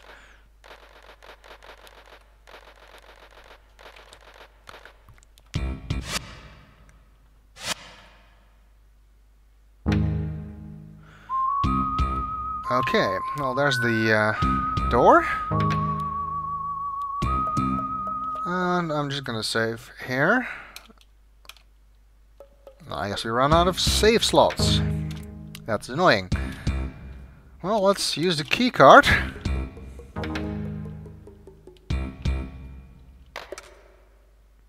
You hear several clicks. I'm in, you think to yourself. Oh, good thing that was a keycard that actually works here. Then you hear a synthesized voice say, keycard verified. Stand by for composite facial scan. I quickly need to hold up the copy of the photo we got to fool that scan. Real biometric scanners are usually not this easily fooled. But anyway, this one apparently is, and we got in! Great! Ooh, interesting. Wait a second. I recognize those two guys. Those are the two guys from Andromeda. The guys who made the Space Quest series. Who would have guessed it was them all along? You cautiously enter a darkened chamber. A seemingly bottomless shaft drops off into a black abyss. It's a rule. Every kind of space station, evil fortress thingy in science fiction needs to have bottomless drops. I think that was instituted by the Star Wars Act of 1977. On a platform in the center of the chamber, the two guys from Andromeda wiggle helplessly in line jello. The platform can only be reached by the 4 retractable bridges at each entrance. Well, I assume there are some controls for the bridge here somewhere. The only visible means of access to the detention platform is by means of retractable bridges. Yes, I know that. Are there controls or something? An array of control buttons adjoins each door. Oh yeah, you can see them on the doors on the left and right. And I guess we'll have to push that button and see if we can save these two guys in the next video. Welcome back! We have found the two guys from Andromeda, the creators of the Space Quest series, who apparently were the ones who sent us that note. I thought they worked for Sierra. How the hell are they working for ScumSoft? But first we need to get to them, and in order to do that we need to cross this bridge. Roger automatically walks to the control panel, which helps. Well, I'm sure we're perfectly safe here. This doesn't look like a trap at all. Help! They slurp from their jello-encased captivity. Well, I guess there's only one way to save them. Eat the jello. Yuck! You hate lime jello. Well, I guess we have to find another way then. Wait, I know. Let's use the vaporizer.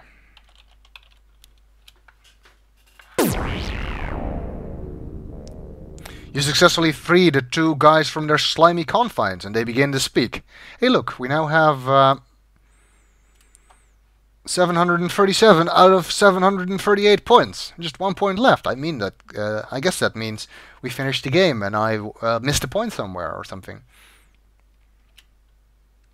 Thanks, dude. It's great to be out of that green stuff. Hey, what's your name? I have no idea which of them is talking, but anyway. Roger Wilco, you admit. As if it's something to be ashamed of. They discovered our distress message we coded into the Astro Chicken game and sent us here as punishment. Let's get out of here before we're discovered. Uh-oh. This does not bode well. Also, I'm standing in the middle because you can actually fall off the edge. Not a problem for then. So, what's your plan for getting us out of here, Wilco? My plan is to stand here and surrender. Uh-oh, it's Elmo. Nobody's going anywhere. You must have thought you were pretty clever, Mr. Wilco, disguising yourself as a janitor. I thought it was clever. And also, I am a janitor. Not much of a disguise. Unfortunately for you, my boys found your sorry excuse for a ship in the woods.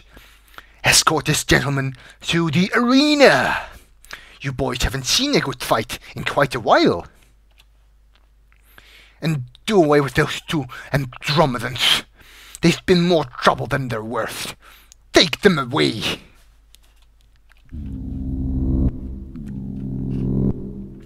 This does not bode well. Also, we just lost 199 points. We're back to 538.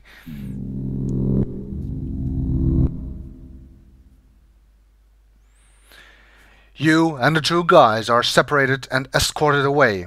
A door opens and you are led into the dark unknown.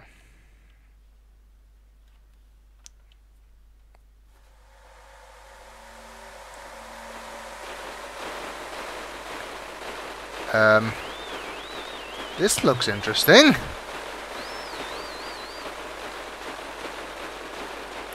Okay, we'll go. The name of the game is Nukem Robots. The only rule is that there are no rules. It's a play on Rock'em Sock'em Robots, in case you didn't get it. You have a limited power supply. A successful blow will absorb my robot's energy and vice versa. On the other hand, a wasted movement of any kind will rapidly deplete your robot's power. Sounds like fun, huh? Yeah, well, it's not as bad as Astro Chicken. Anyway, here's the deal. If you win, you have the honor of becoming ScumSoft's new full-time janitor. But if I win, you will die or something. I didn't really read that last part. Oh, by the way, your friends, the two guys from Andromeda, have joined us, as you can see below. Be careful not to step on them. Okay, now my keyboard is wet, because I'm spitting quite a lot during this voice. Let the game begin! Let's. You can actually start before he finishes talking. Well, it's pretty simple. J to punch, M to block. Use the arrow keys to control your robot. Kick his robotic butt, we'll go! Easiest thing to do is to wait for him to come to you and then try and hit him. He has much better controls, so it's a bit unfair. Still, like I said, not as hard. In either case, though, I'm still gonna save here. Just in case.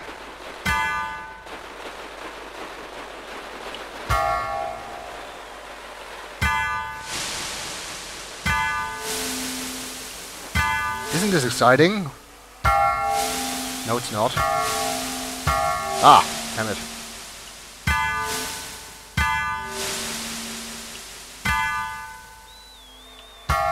I'm still slightly ahead.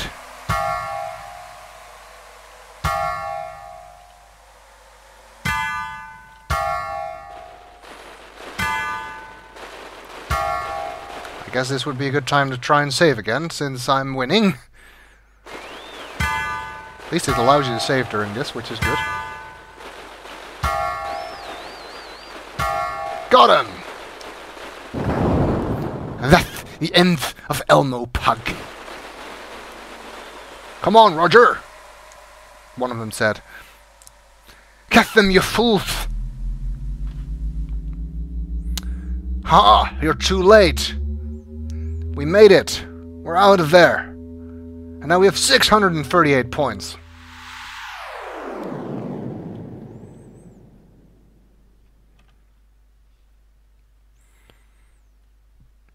Well, Roger, you done good. You managed to rescue the two guys and escape from Pestilon alive. Looks like this'll be a milk run from here on out. Mr. Narrator, aren't you forgetting something? Gosh, Rog, we really appreciate you saving us and all.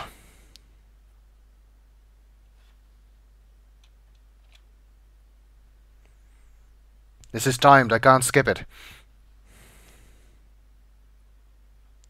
Yeah, we were really scared. We didn't know what Pug was gonna do to us.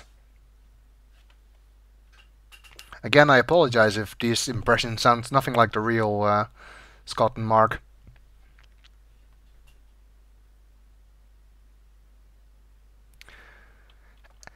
Hey, don't you think we better get out of here? Pug's really sore, and he probably sent some ships after us.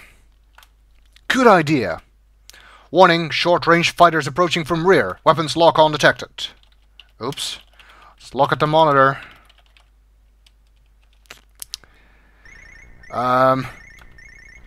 Ooh. Attack speed! And damn it! Those bastards disabled the light speed! Those jokers back on Pestilon must have tampered with the light speed thingamajig. So we use attack speed, and we try to fight them off.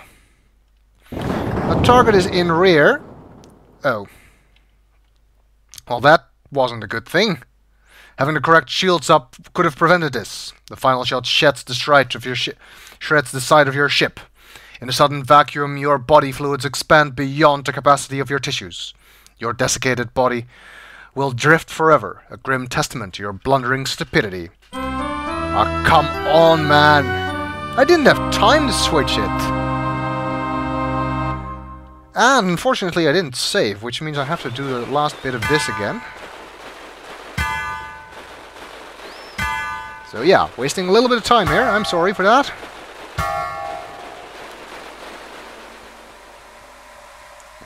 Come on, let's get out of here! Let's save this time, so this doesn't happen again. Get them, you fools! Well, now we know we are not, in fact, scot-free.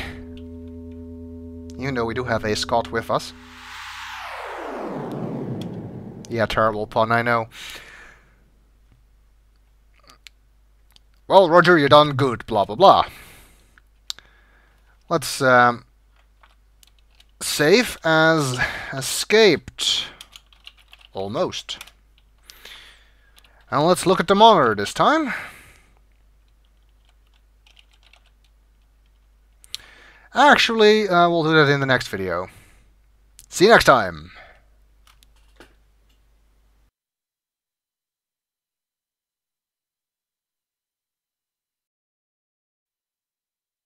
Welcome back!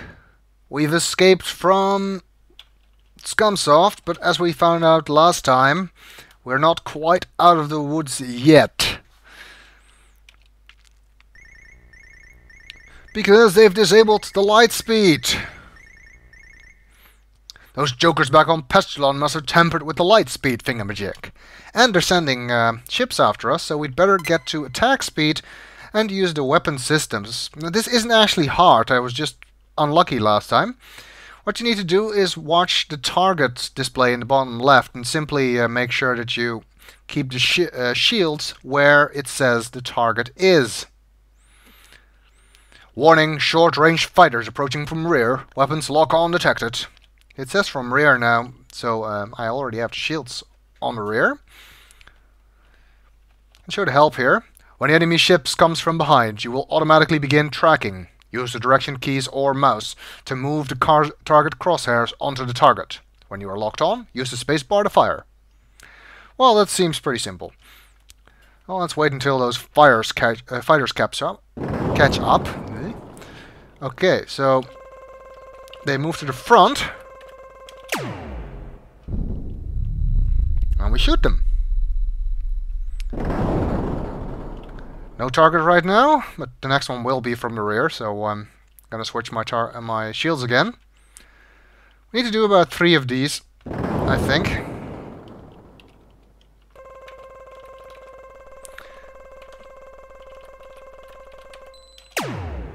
And they're not that hard.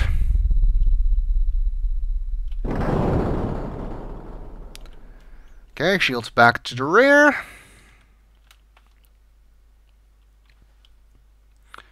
Wait for another target to show up. Switch the shield again. Oh, and he wandered right in my line of fire. Ooh. That was a little bit too quick on the switching there. Fortunately, I managed to switch back. I realized my error before it was too late.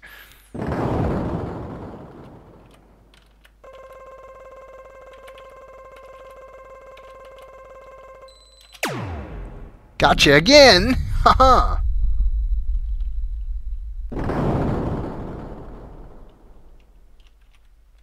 More? I guess so. I thought it was only 3, but apparently there's more of them. Haha. The remaining enemy ships have given up and are heading back to the planet. It looks like you were just too much for them. But we still have the slight problem that our light speed is not working. Okay, let's switch this off. And press F6 for cockpit view. We have maximum points now. Man, oh man, you really showed those bozos a thing or two. Now can we get something to eat? Oh, we could go back to Monolith Burger if our light speed was working. You inform the two guys that light speed is no longer functional. They're not overly pleased by this piece of news. Yes, because space, you know, is big. Really, really big. You just wouldn't believe how big it is. If you think of something really big, well, space is even bigger than that. So without light speed, we're not getting anywhere. This was a paraphrase from the Hitchhiker's Guide, in case you didn't notice. What? No, I'll never get any food. Some rescuer you are. Well, thanks for thanks, we tried at least. Hey, what's this thing on the wall? It says Lightspeed Maintenance Access Panel. Gee, maybe I can fix this bucket of plastibolts. He's not just a programmer, he also an engineer. Yeah, this is it. This fan belt thing came off the round thing it was on. Just a second. Apparently... Okay, she's all fixed. Let's go grab a burger. Apparently, fixing a spaceship is no more difficult than fixing a car. Too late you realize that you have no course laid in. The light engines kick in before you can override. You inform the two guys that light speed is now functional, but it's out of control. They're not overly pleased with this bit of news either. Ah! We're gonna die! Oh no! Why did I get up this morning? Mommy!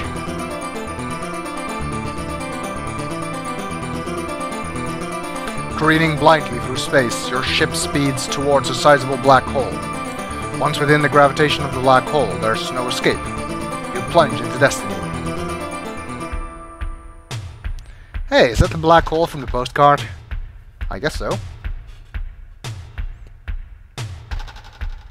Is this game gonna end on another cliffhanger like Space Quest 2? Sure hope not.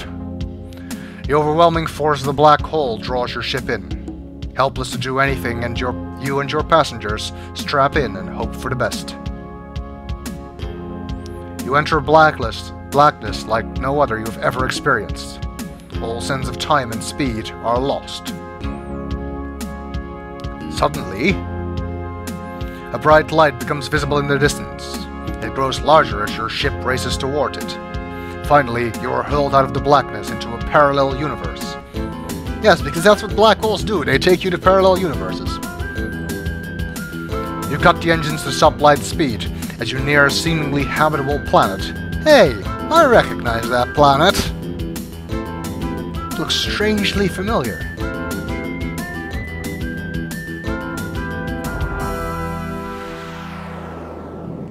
You get one guess as to where he's gonna land. Right in front of the Sierra offices.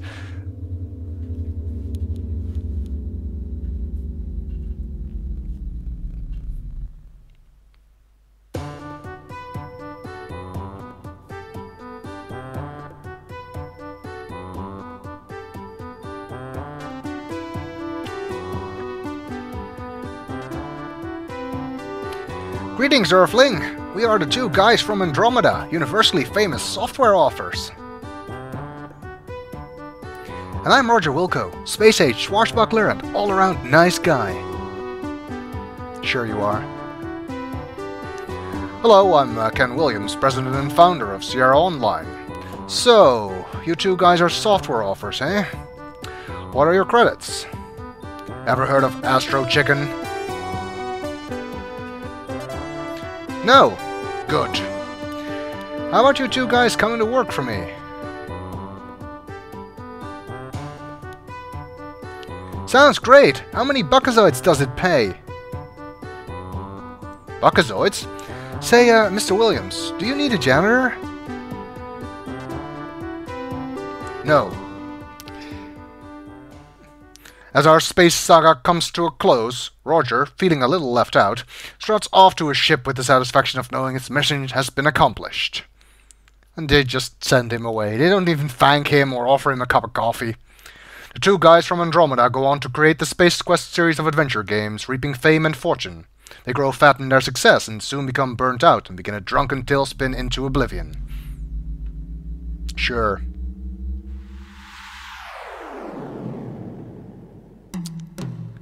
And so, we bid our hero a fond farewell as his ship once again bursts into light speed. Course unknown. The end! Of course, it's not really the end, because there is in fact a sequel. There's in fact 3 more sequels. Well, that's the third Space Quest game. Again, pretty short. I mean, I never really realized how short these games were until I started making videos of them. Still, Space Quest 3 is probably one of my favorite entries in the series, tied with number 4. It's where the game really hits its stride with all the sci-fi references and wacky humor. And it's just a fun game. So, I have a lot of fond memories of this game. I think it's probably the first Space Quest game I ever played. But we will continue this saga next time in Space Quest 4, Roger Wilco and the Time Rippers, which is also one of my favorites, and well worth waiting for. So, see you then!